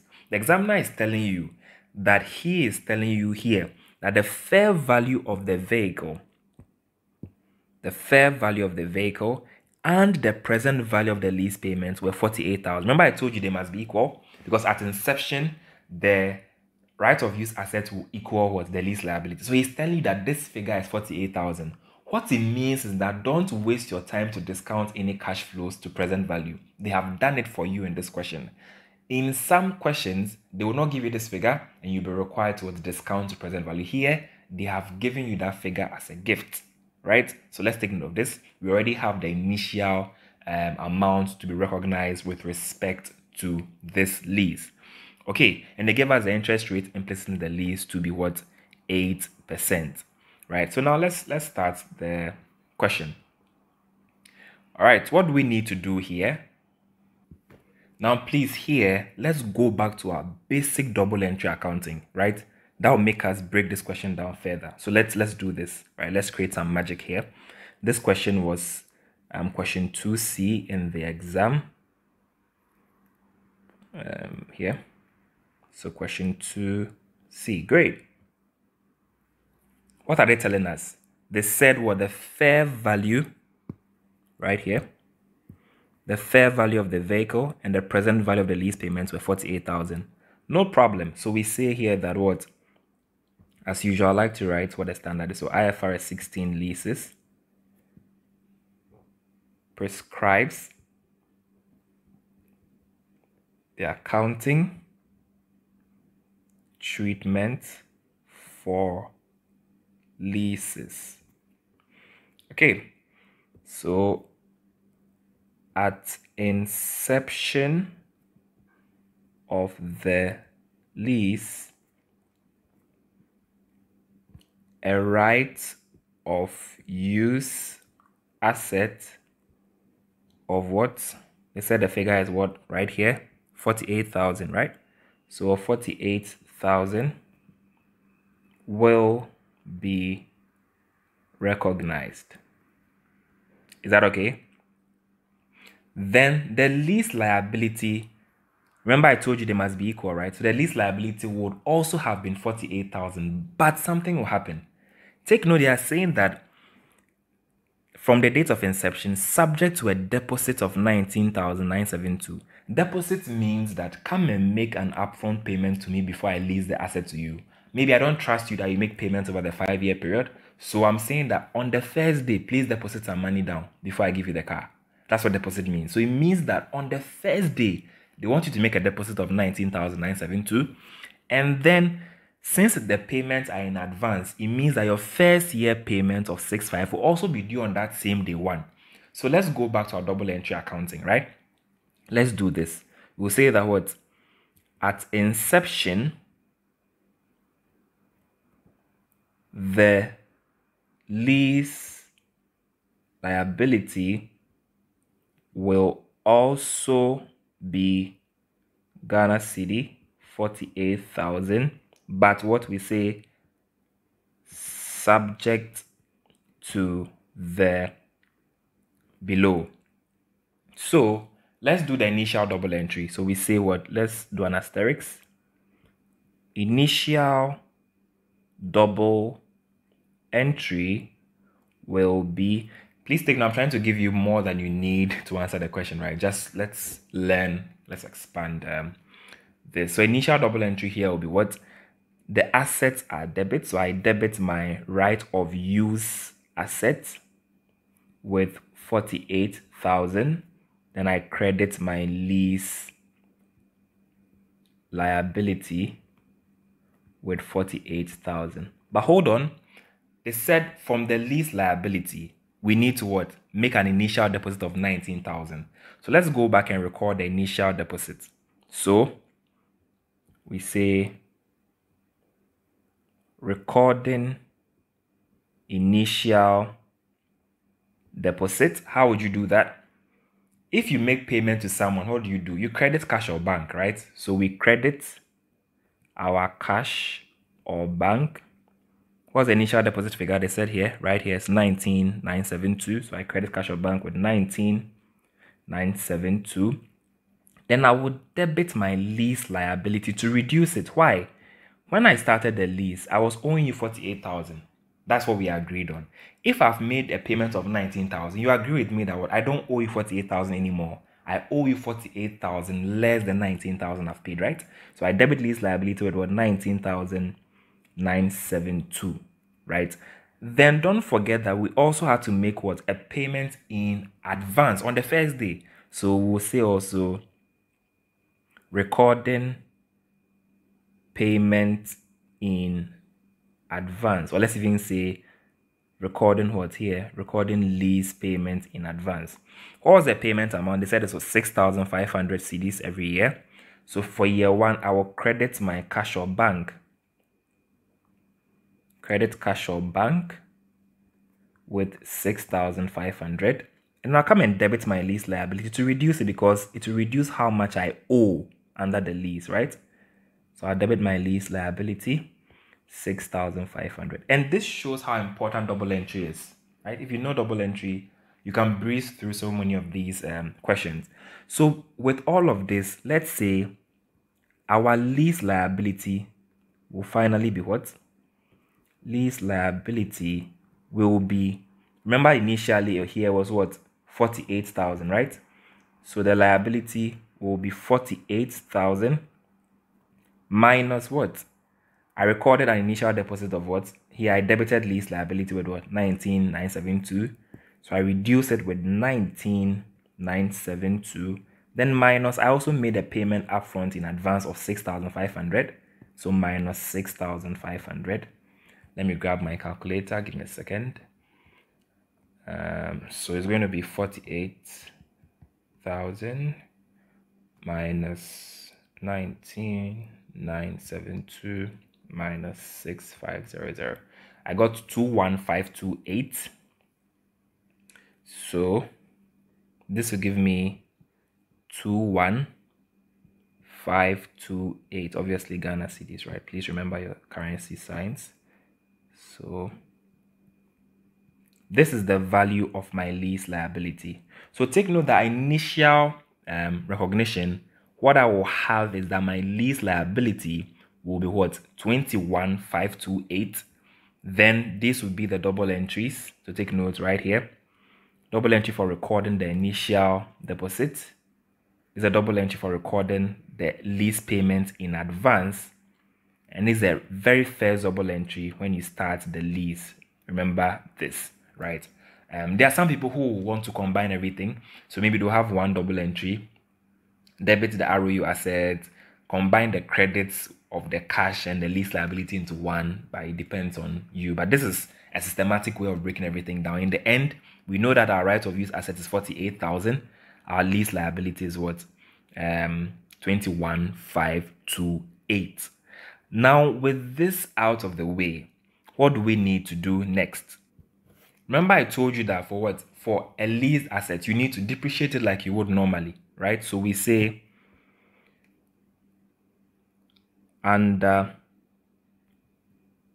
subsequent measurement, the right of use asset will be depreciated as follows. So remember the right of use asset is still 48,000, right? From here, it's still 48,000. Yeah. So depreciation, and this is straight line. How do I know it's straight line? The question said what? It is what, a 5-year lease, right? So we are simply just going to divide by 5 years, and that will give us the lease. So it's going to be what? Depreciation equals cost. Let me even write this. Cost minus residual value, or what? Scrap value, anyone you want to call it, divided by what? Useful life, right? This is the basic depreciation formula. So our cost is going to be 48,000. We don't have any scrap value, residual value, so that will be 0, divided by what? 5. What does this give me? Calculator. 48,000 divided by 5 gives me 9,600. So this is 9,600 per annum, right? So my depreciation charge is 9,600, right? So if this is the case, then what would be the closing value of my right of use asset. So it's simply going to be what? So my carrying value, or what, the net book value of what, the right of use asset, will simply be what? 48,000, which is the initial cost, minus depreciation of 9,600, right?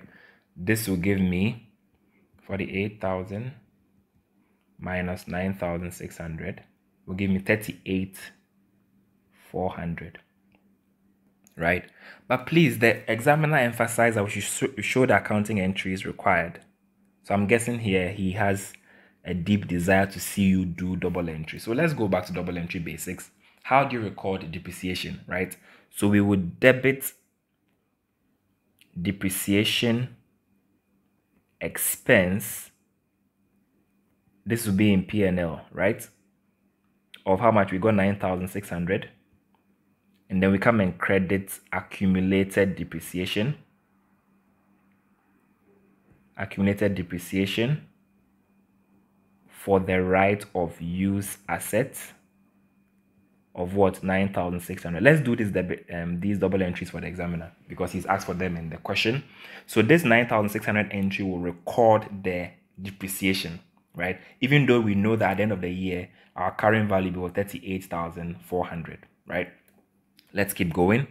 Then for the lease liability, remember I told you something about it being under a similar model to the amortized cost approach and the IFRS 9 financial instruments. If you remember, I did one a few minutes ago, right, just today, and financial instruments. So that table I did where we had what? Opening, beginning balance, payments, that table, right? We'll use a similar approach here.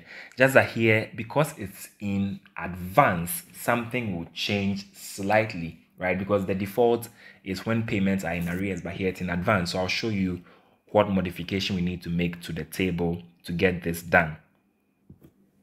So let's open our table. So here it's going to be, remember I told you, you have your year. Oops. You have your opening balance, right? Then you have your payments. Because this is in what? In arrears, you need to make payments. I mean, it's in advance. You need to make payments before you compute the interest amount payable, right? Then you get total.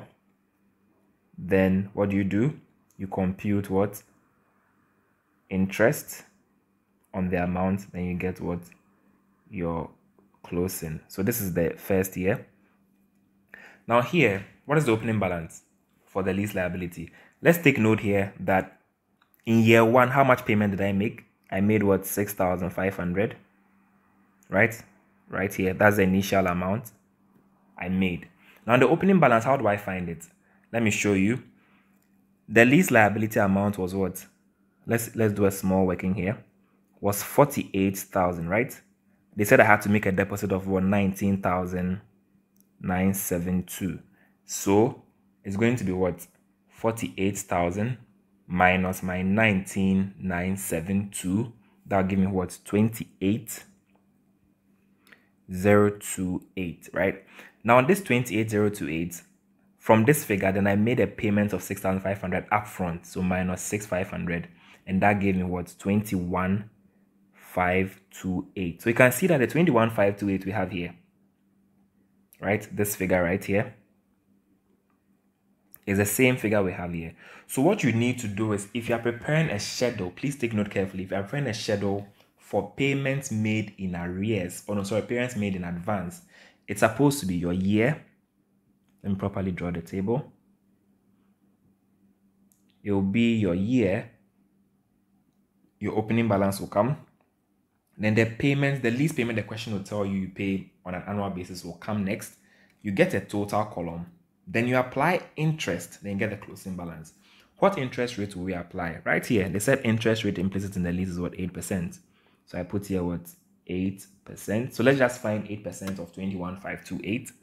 Right, so 8% on this figure right here. So that gives us times 0.08. gives me 1722.24, right?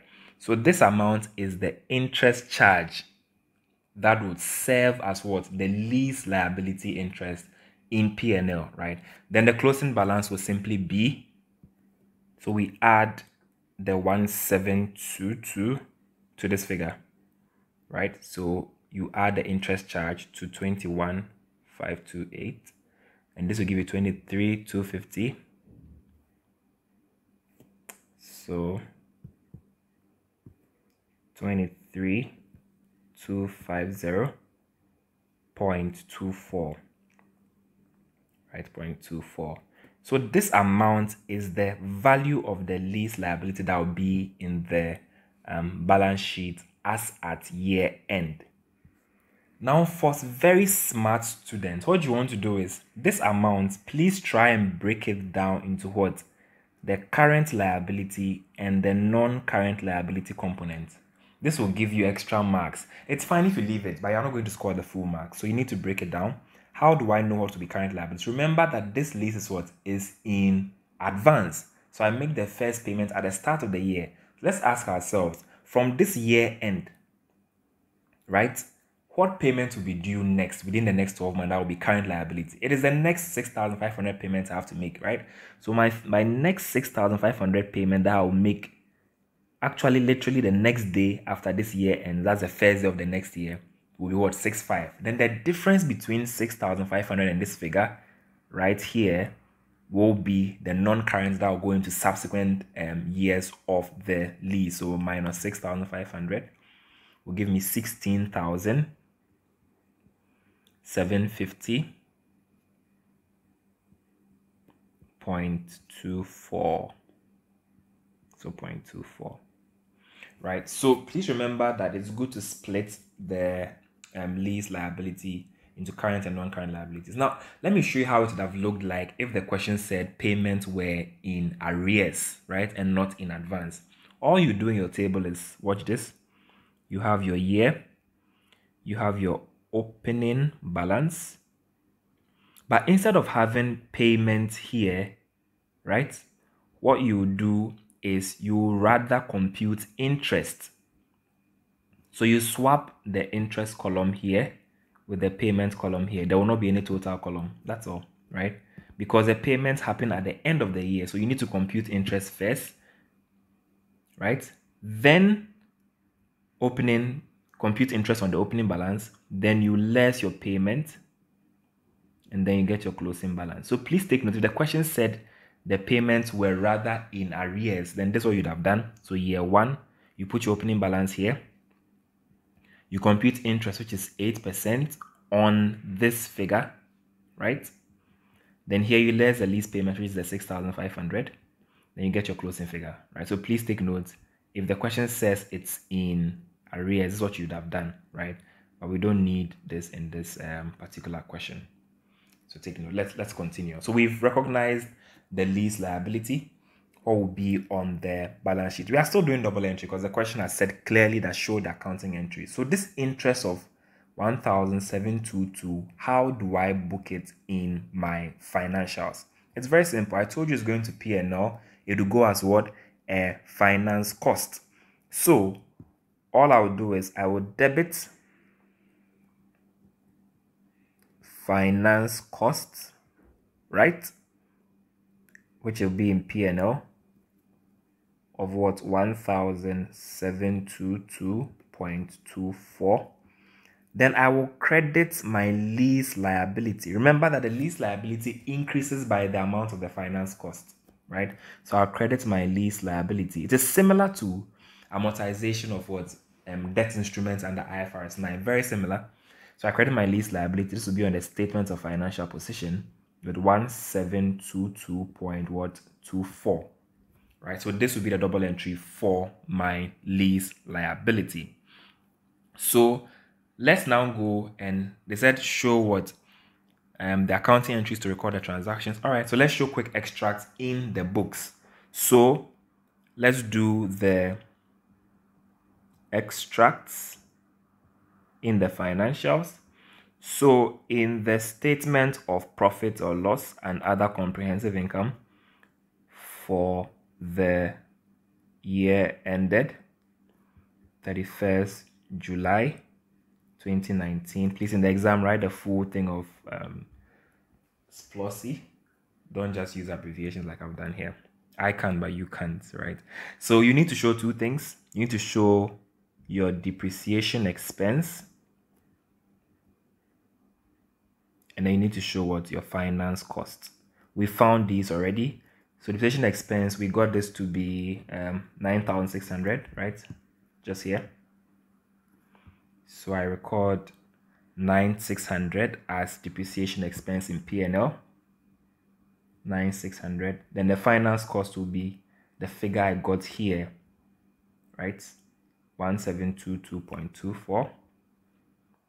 So 1722.24. So this is what will go to P&L. Then let's go to the balance sheet. So statement of financial position as at what? 31st July 2019. In the SFP, take note, you have two things to record: the right of use asset and then what? The lease liability. So under my non-current assets, I will record what? My right of use asset. Take note, this will be the net book value of the ROU asset, which will be what? The cost minus what? Accumulated depreciation. So this will simply be, if you remember, the ROU asset was 48,000 right here. Good. Yes, I have it here. So 48,000 minus depreciation of what? 9,600. So let's just repeat that here. So 48,000 minus 9,000 what? 600. And I think that gave us, was it 38 something? Yes, 38,400. Okay. So 38,400. This would be my right of use asset. So I'm done with the non-current asset side. Then under my liabilities, I'll have to, remember I told you we have two liabilities. So I need to split into what? My non-current liabilities. And here I can just call it lease obligation. Or some companies will say lease liability, but the proper term in most cases will be lease obligation. Then I also have another lease obligation under what? My current liabilities. So here I'm saying that, take note that, let me write lease obligation, that the current portion will be what is due within the next 12 months. And since this question is saying that the lease is what? In advance, it means that what will be due within the next 12 months will be my first 6,500 payment, which is due what? Right after the year has started. So it means my current liability will be what? 6,500. Then the non-current portion will be the difference. Difference between what? Difference between the total liability here at year end of 23,250 and then 6,000 what? 500. So 23,250.24.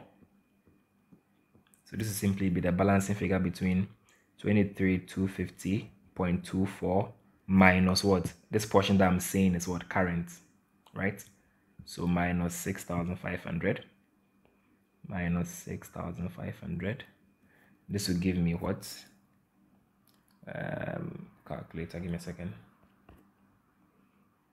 23,250.24 minus 6,500 will give me 16,750.24. Let me write this well. 16,750.24. So that is it really for IFRS 16 leases. If you are able to do this, you will score what? 7 marks. It's quite high. I think this is one of the highest allocations they give for a sub question in question 2, right? So that's it for IFRS 16 leases. Let's still move on to our next standard. We are doing so many standards today. Our next standard will be on IAS 12, income taxes. It's an area many people are not too familiar with. So let's take a look at it. And let's look at this question. So the next question is saying that the required as usual, I always say read the requirement, right, before you read the question. So here, the required is to explain the appropriate accounting treatment. And technically, they are saying explain, right? So write English. That's what they are saying. Don't come and compute anything. Tell us in English. Explain the appropriate accounting treatment of the above transaction for the year ended 31st August 2019. Okay, it's for 3 marks. So it means please get a job done quickly and move on with your life. Don't come and write full 4 pages. You won't score any marks here. Okay, let's start reading the question. And here it was from November 2019, financial reporting, question 2A, right? So, how do you pronounce this? Is it Daho or Da, whatever? So Daho Limited manufactures and distributes security equipment. Daho prepares financial statements in accordance with what? International Financial Reporting Standards up to 31st August each year. So we know that's their year end. On 31st August 2019, please take note of the dates. Dates are very important in accounting in general. The tax liability account. Take note, it's a liability account. Liability accounts have what? Credit balances, right? In the books of Daho Limited showed a debit balance. This is strange. A liability account must show a what? Credit balance. But here they are saying it shows a debit balance. It means something. I'll tell you shortly. Showed a debit balance of 17,500 after paying the 2018 liability. So it means they've already paid the 2018 liability. Don't mix this up. They've already paid the 2018 liability. Okay. The estimated liability for 2019 is 84,500 and no entry has been made to record this. So they are saying explain the appropriate accounting treatment for this. Now, to get this done, IAS 12 income taxes really, what did I say? IAS 12, IAS 12 income taxes talks about the requirements for what? Accounting for income taxes, and gives us requirements for 2 main types of taxes. Either you're talking about current taxes or you're talking about what? Something called deferred taxes. Deferred taxes arise from something known as temporary differences. Since this question is talking about current taxes, let's focus on this. I will do another question most probably on Saturday. That's when we meet next, right? Yeah, Saturday. And then we will look at how to account for deferred taxes. But for now, let's look at this question on current taxes. The bonus for you is that this question can even appear in a note toward a published accounts question where they give you this note and you're required to adjust for it, right? Okay, let's look at how current taxes are even accounted for. Let me make you understand how current taxes are accounted for. Now, every company, right, when the year ends, so I'm sure if you see a typical profit or loss, please pay attention so that you can understand this really well. If you look at a typical profit or loss statement, what does it look like? So you have your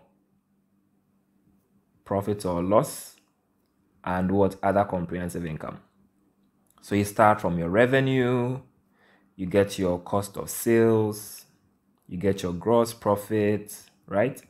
You get your selling general admin, you have some finance costs, right?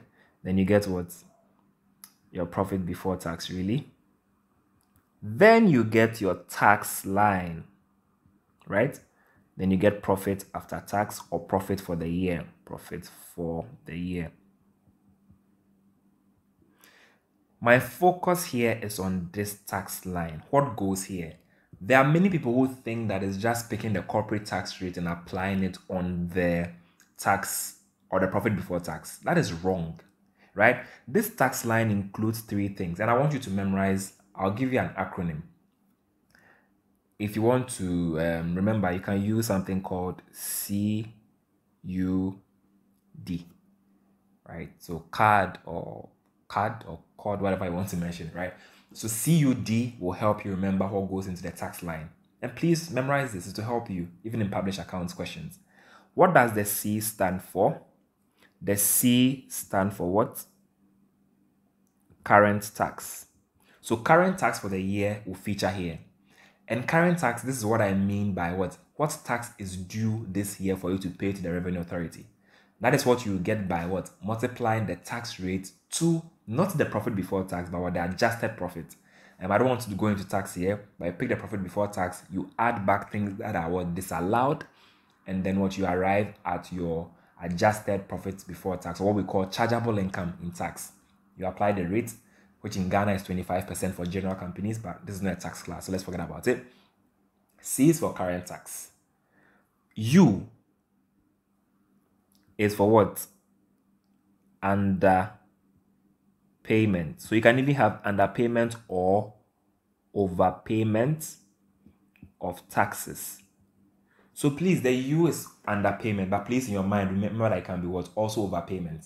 I'm just making it cut so you can remember. You can make it COD for COD if you want to make yours overpayment, right? But CAD, current taxes, underpayment or overpayment. And then the final one is what? D, which is what?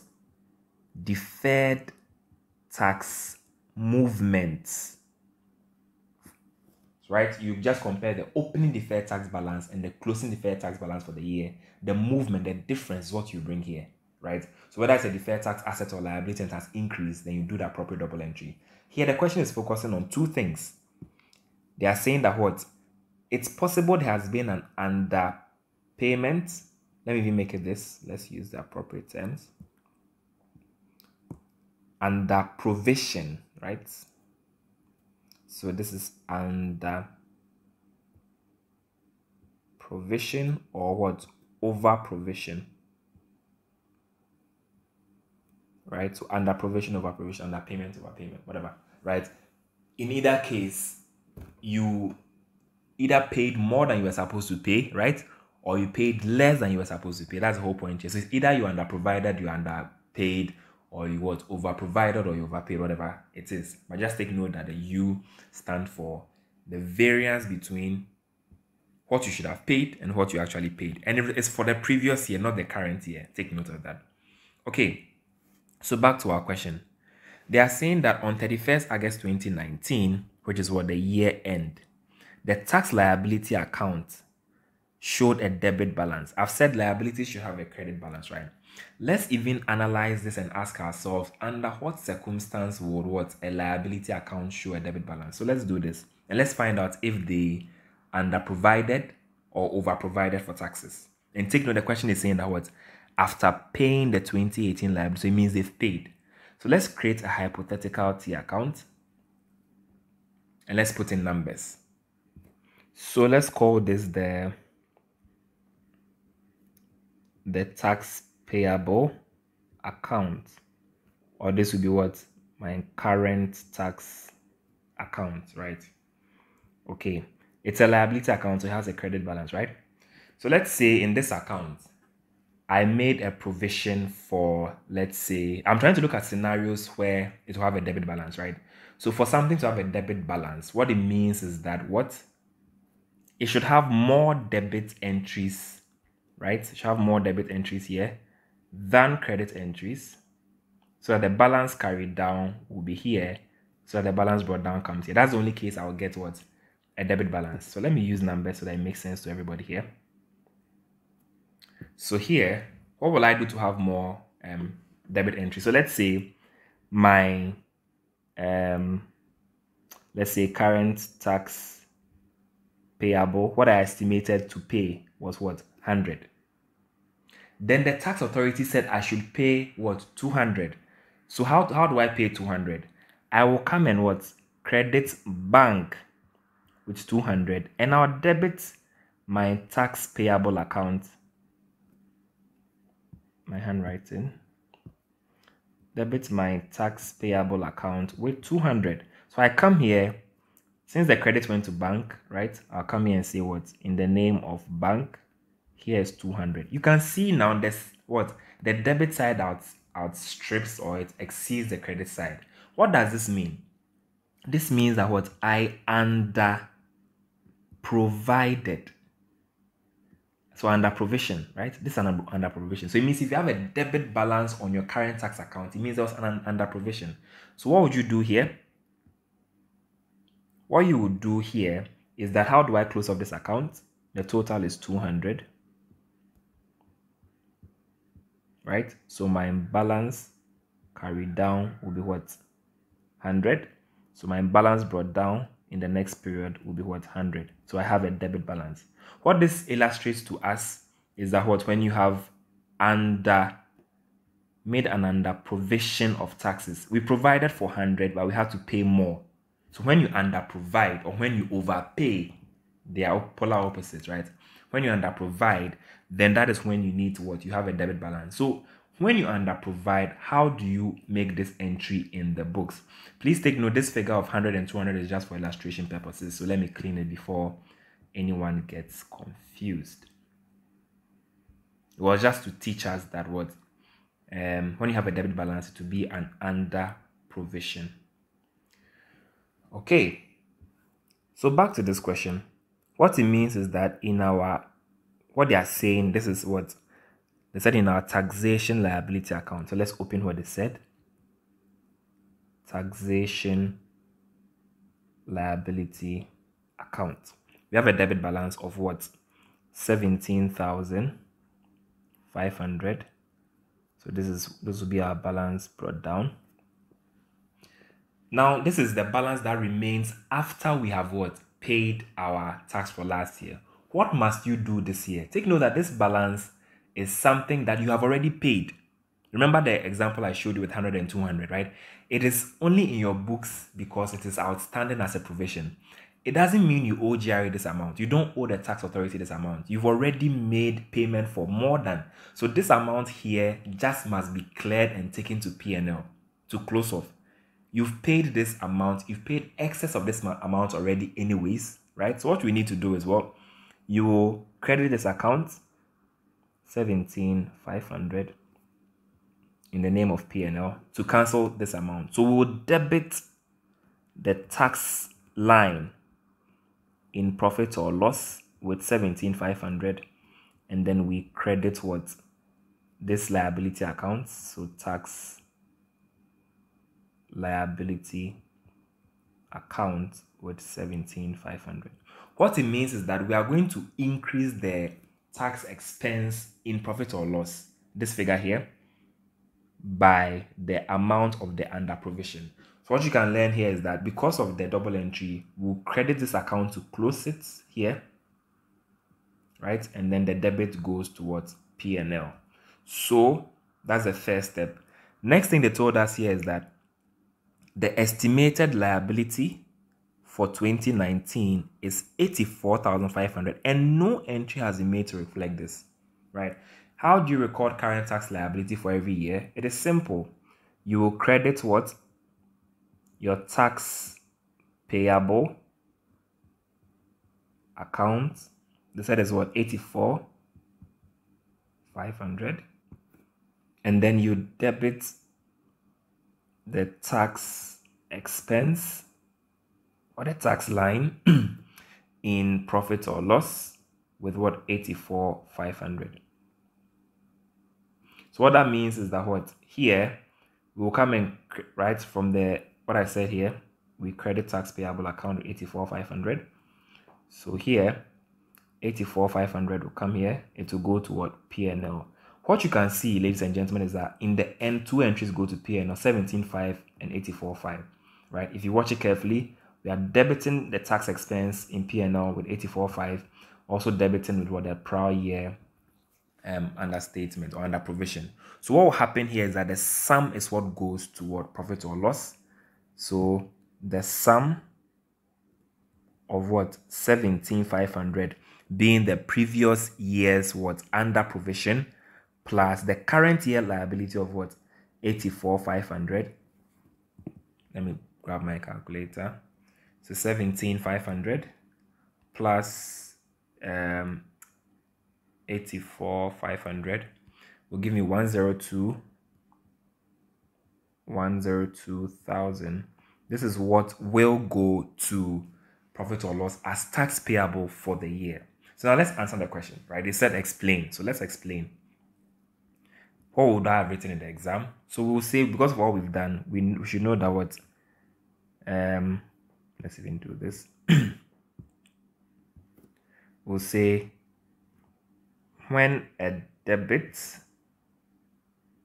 balance shows on the tax account, this indicates an under provision from the previous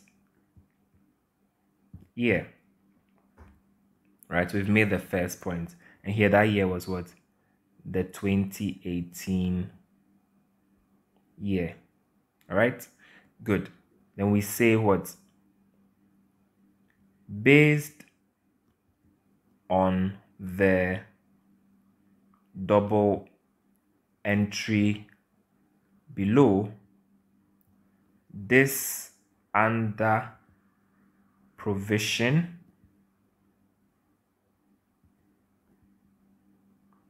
must be added to the tax charge in profit or loss. So let's just repeat this double entry here, right? So we debit income tax expense of what? 17,500. And we credit what?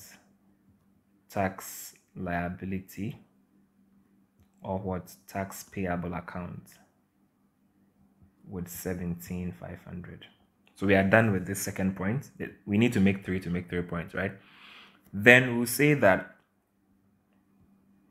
the current tax payable for the 2019 year will be booked as a current liability and reflected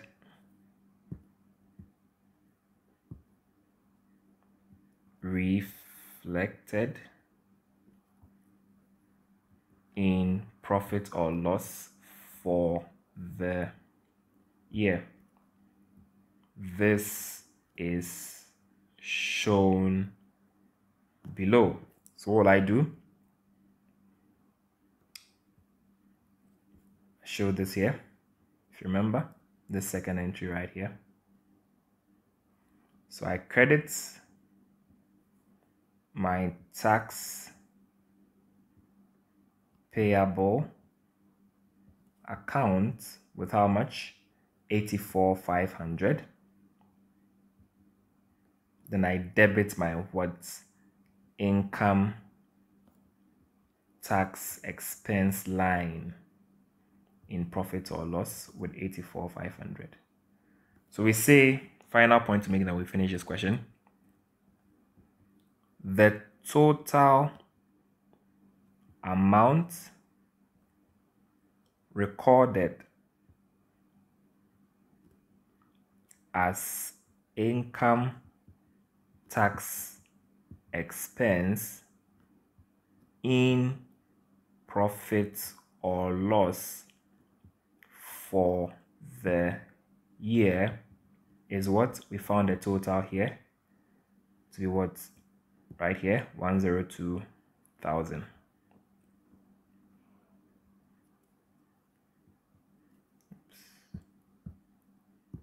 Is 102,000. Then final thing, the statement of financial position will show a current liability of what? Remember right here, this figure, 84,500, because it's going to tax payable account, right? It has not been paid yet. It will be paid in the following year, of what? 84,500. If you can do this, you have what? 3 marks. So this is on IAS 12 income taxes. So our next question we'll be doing will be based on what IFRS 15 revenue from contracts with customers. So our next question here, like I said, will be on IFRS 15 revenue from contracts with customers.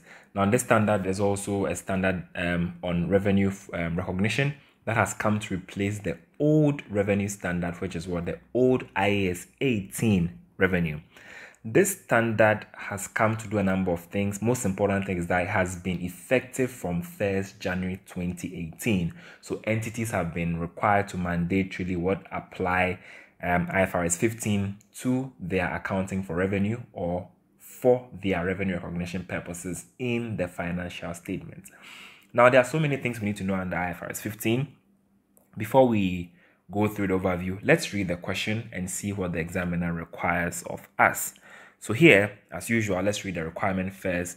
The required is what they are saying: in accordance with IFRS 15, revenue from contracts with customers, justify the appropriate accounting treatment for the above transactions in the financial statements of Ejura for the year ended 31st December. So that is our requirement. What are we required to do apart from this? So let's read. This is from the May 2020 sit-in. It was question 2A, right? So Ejura Limited is a manufacturing and retail company which prepares financial statements. I think this is the last thing we'll do today. Some of us are tired. Then we'll continue in day 2. So let's finish up with this revenue recognition question and then we move on. Ejura Limited is a manufacturing and retail company which prepares financial statements in accordance with IFRS up to 31st December each year, right?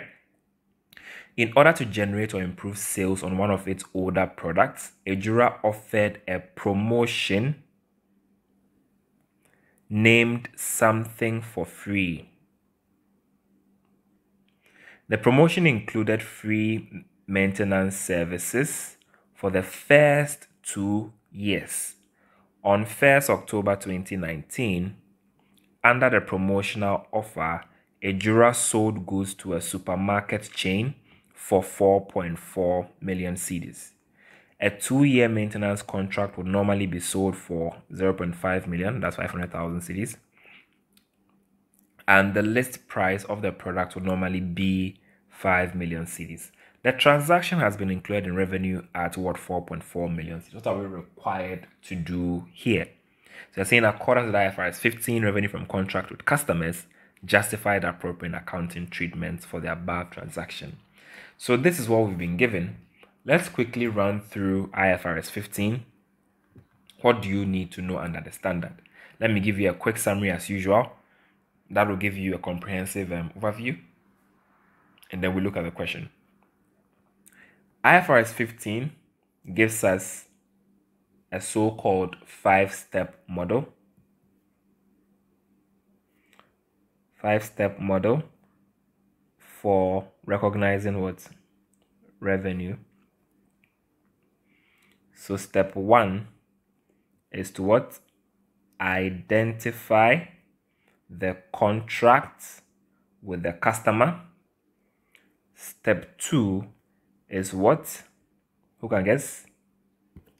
Identify,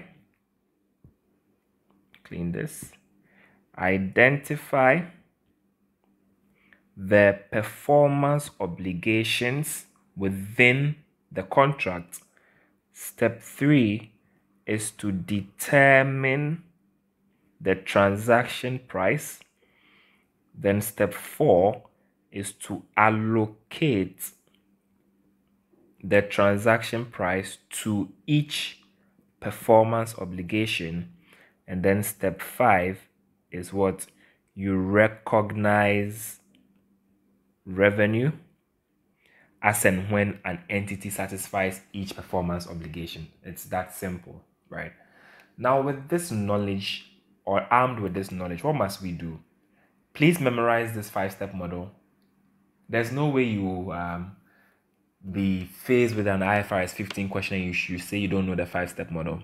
please learn the 5-step model. Step 1, identify the contract with the customer.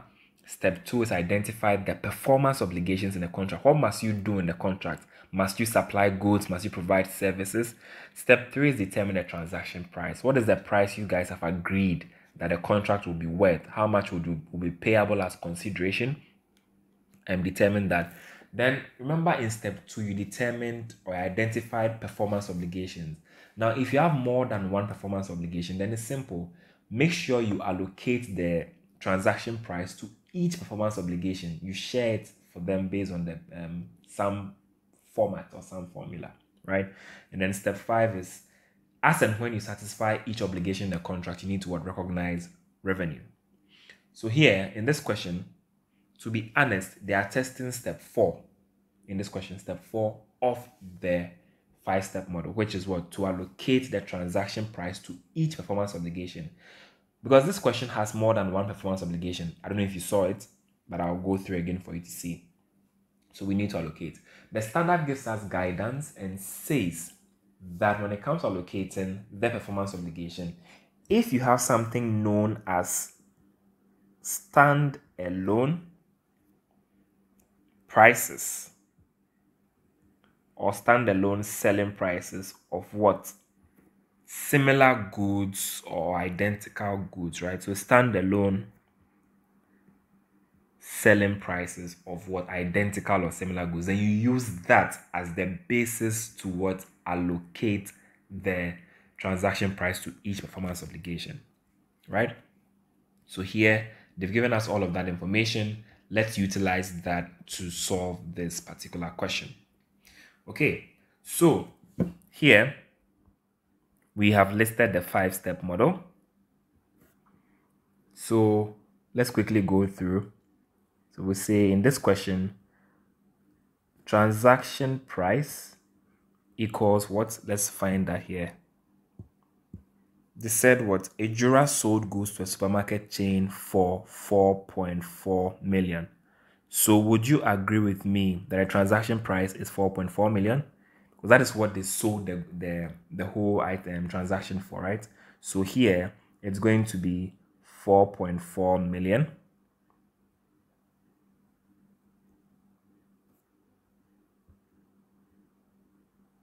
So 4.4 million is my transaction price, right? Now let's find what performance obligations. Take note, we've already listed the words. You'd have listed the 5-step model up here, right? In the exam, just spread out your work neatly. What are the performance obligations? Let's read through. In order to generate or improve sales, Ejura offered a promotion named something for free. The promotion includes free maintenance services for 2 years, and then what? The next one is what? The products, right? So maintenance services, and then what? Goods sold. So the obligations are 2. Ejura has to what? Sell goods. So we will say what? Sale of goods or products, and then what? Maintenance services from here, right? Maintenance services. Maintenance services. So these are our 2 obligations. So we need to allocate the transaction price to each performance obligation. So in fact, this is step 2 of the 5-step model. Transaction price, this is step 3, right? You can bring step 2 before step 3. So next thing is asterisk here. So step 4, we are going to what? Allocate the transaction price to each performance obligation, right? Remember I told you to be on the basis of what's right here. Where is it? Yes. Standalone selling prices, right? And the question gave us this. Let me show you where. They are saying that what? a 2-year maintenance contract would normally be sold for 0.5 million. And the list price of the product would normally be 5 million. So it means if you went to another shop, take note that here the company is giving you, they are saying what? The promotion is called something for free. So you are actually buying a good, but they are giving you services for free. But IFRS 15 is saying that, hold on, the services that is being delivered as part of the goods is a separate performance obligation. So we need to value it separately. We need to split it separately. And because revenue recognition or the obligation to perform will occur at different times for goods and services, we need to split them and account for them separately. So they gave us the standalone selling prices. We need to use that as a benchmark. So let's find this. We say standalone selling prices. What do we have? 2-year maintenance contract will be what? Ghana cedi 0.5 million given to us here, right? Then if I was buying only the products, they are saying the list price of the product equals what? 5 million, right? 5 million. So my total standalone selling price is what? Ghana cedi 5.5 million, right? It is this 5.5 million total standalone selling price that will serve as the basis on which I will allocate what the transaction price to each performance obligation. So remember that my transaction price in this question is what? Right here, 4.4 million, right? So I'm going to share this 4.4 million between the two obligations I identified. First is what? Sale of goods or products, and then maintenance services. That's all. I'm going to split 4.4 between two obligations, but I'll use this as the basis. So it's going to be a simple fraction. Proportion. So we'll say what? Allocation of performance obligation to transaction price. So we'll say sale of products. What's it going to be? If you watch here carefully, sale of products is what? The component is 5 million. So we're going to be what? 5 over total is what? 5.5, right? Over 5.5 times what's the total we are sharing? What? Right here, 4.4. That's all. So times 4.4 million. So calculator, 5 divided by 5.5 times what? 4.4.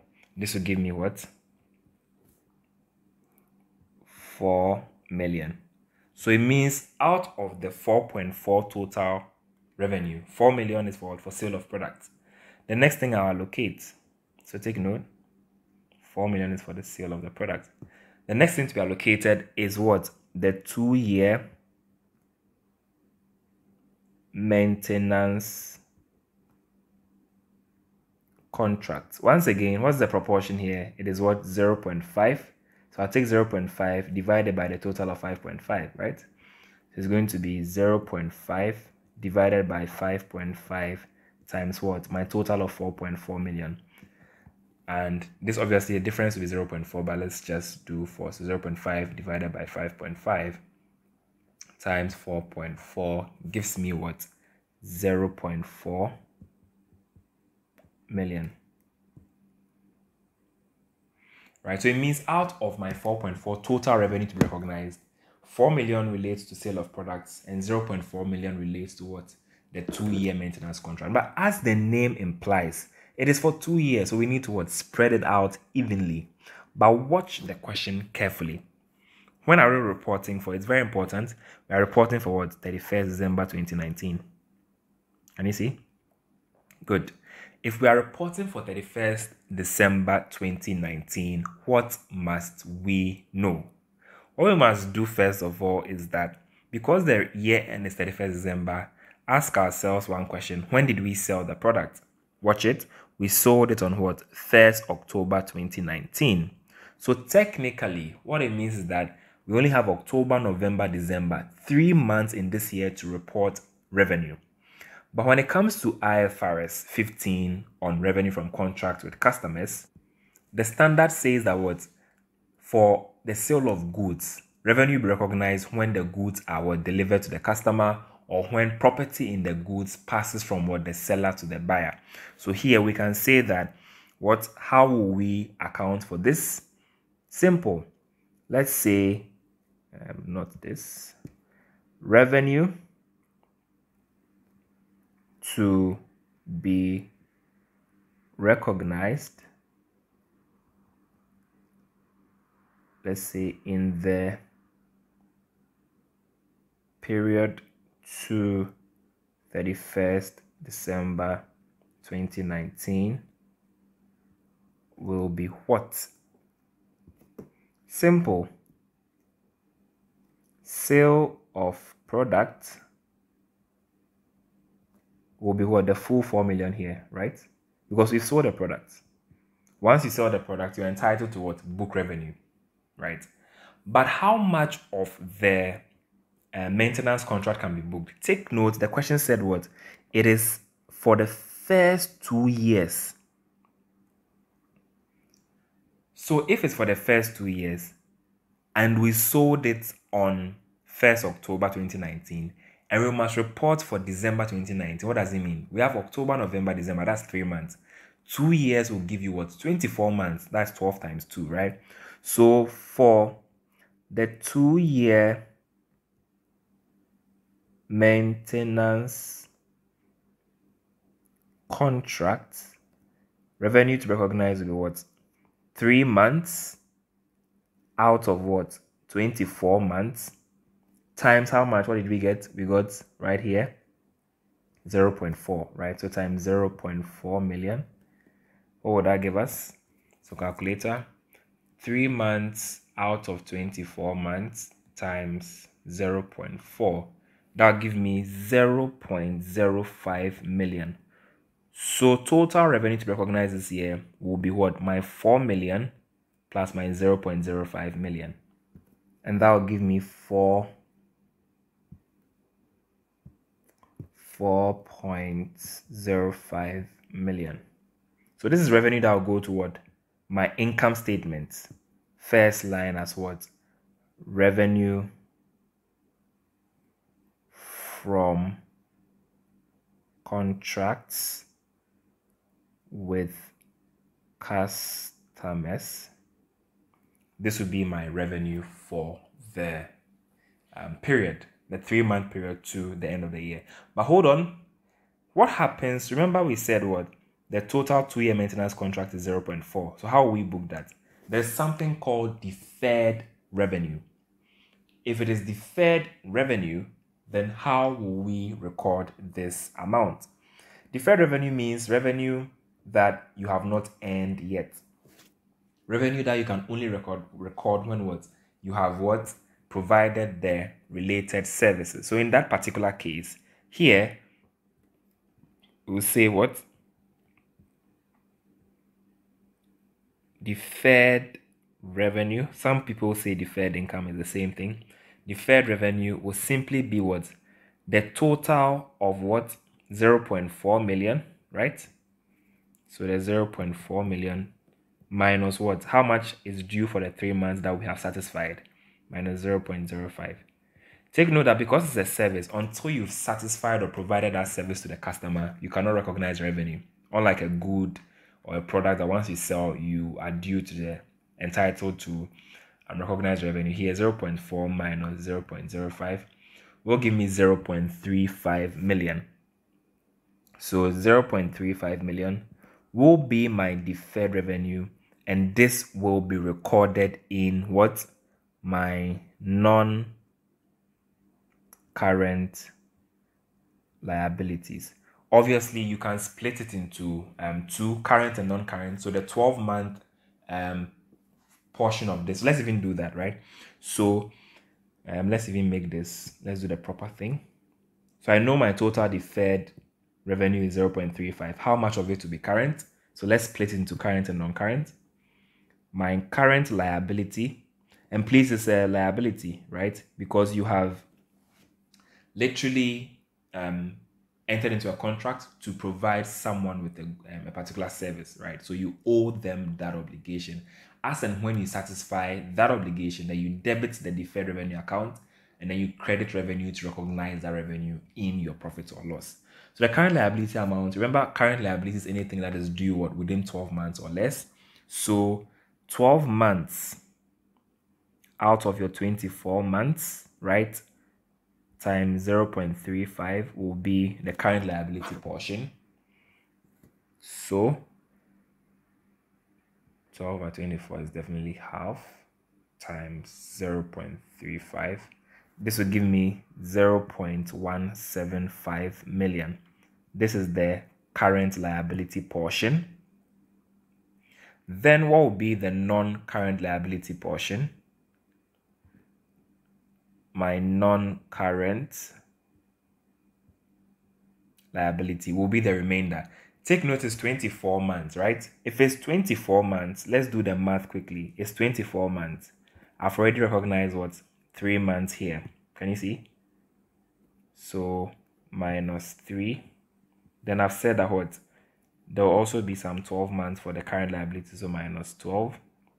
What do we have left? It's going to be 24 minus 3 minus 12. That'll give us 9 months. So the current liability, the non-current liability portion will be the remaining 9 months out of 24 months times 0.35. And that'll give me 9 over 24 times 0.35. That should give me 0.13125 million. So technically, when I add the non-current portion, which is 0.13125, to the current portion of 0.175, it should give me I think I made a mistake with the apportionment. Give me a second. 9 over 24 times 0.35. I think that's it. Is it? So this plus 0.175 gives me 0. So okay, if I add 0.175, which is this one here, to my 0.13125, so 0.13125 to my 0.05 here, 0.05, then yes, it should give me my 0.35 right here, right? So that's it really for splitting. The key takeaway point for you here should be the fact that when it comes to revenue recognition, remember that there is a 5-step model. Step 1 is to identify the contract with the customer. Step 2 is to identify the performance obligations within the contract. Step 3 is to determine the transaction price. Step 4 is to allocate the transaction price to each performance obligation. And step 5 is to recognize revenue as and when each performance obligation is satisfied. So we've used the 5-step model to go through this. Remember, we use something called standalone selling prices to do the allocation. So at this point, let's pause for day 1. We will continue on Saturday when we do day 2 of the IFRS deep dive. As usual, if you have any question, please feel free to leave them in the comments and we'll jump in there to provide you with answers. So obviously, if you found this helpful, please hit the like button, smash the like button, and don't forget to invite your fellow students to join us on the second day of the IFRS deep dive. So I'll catch you on Saturday. Enjoy the rest of your evening. Bye-bye.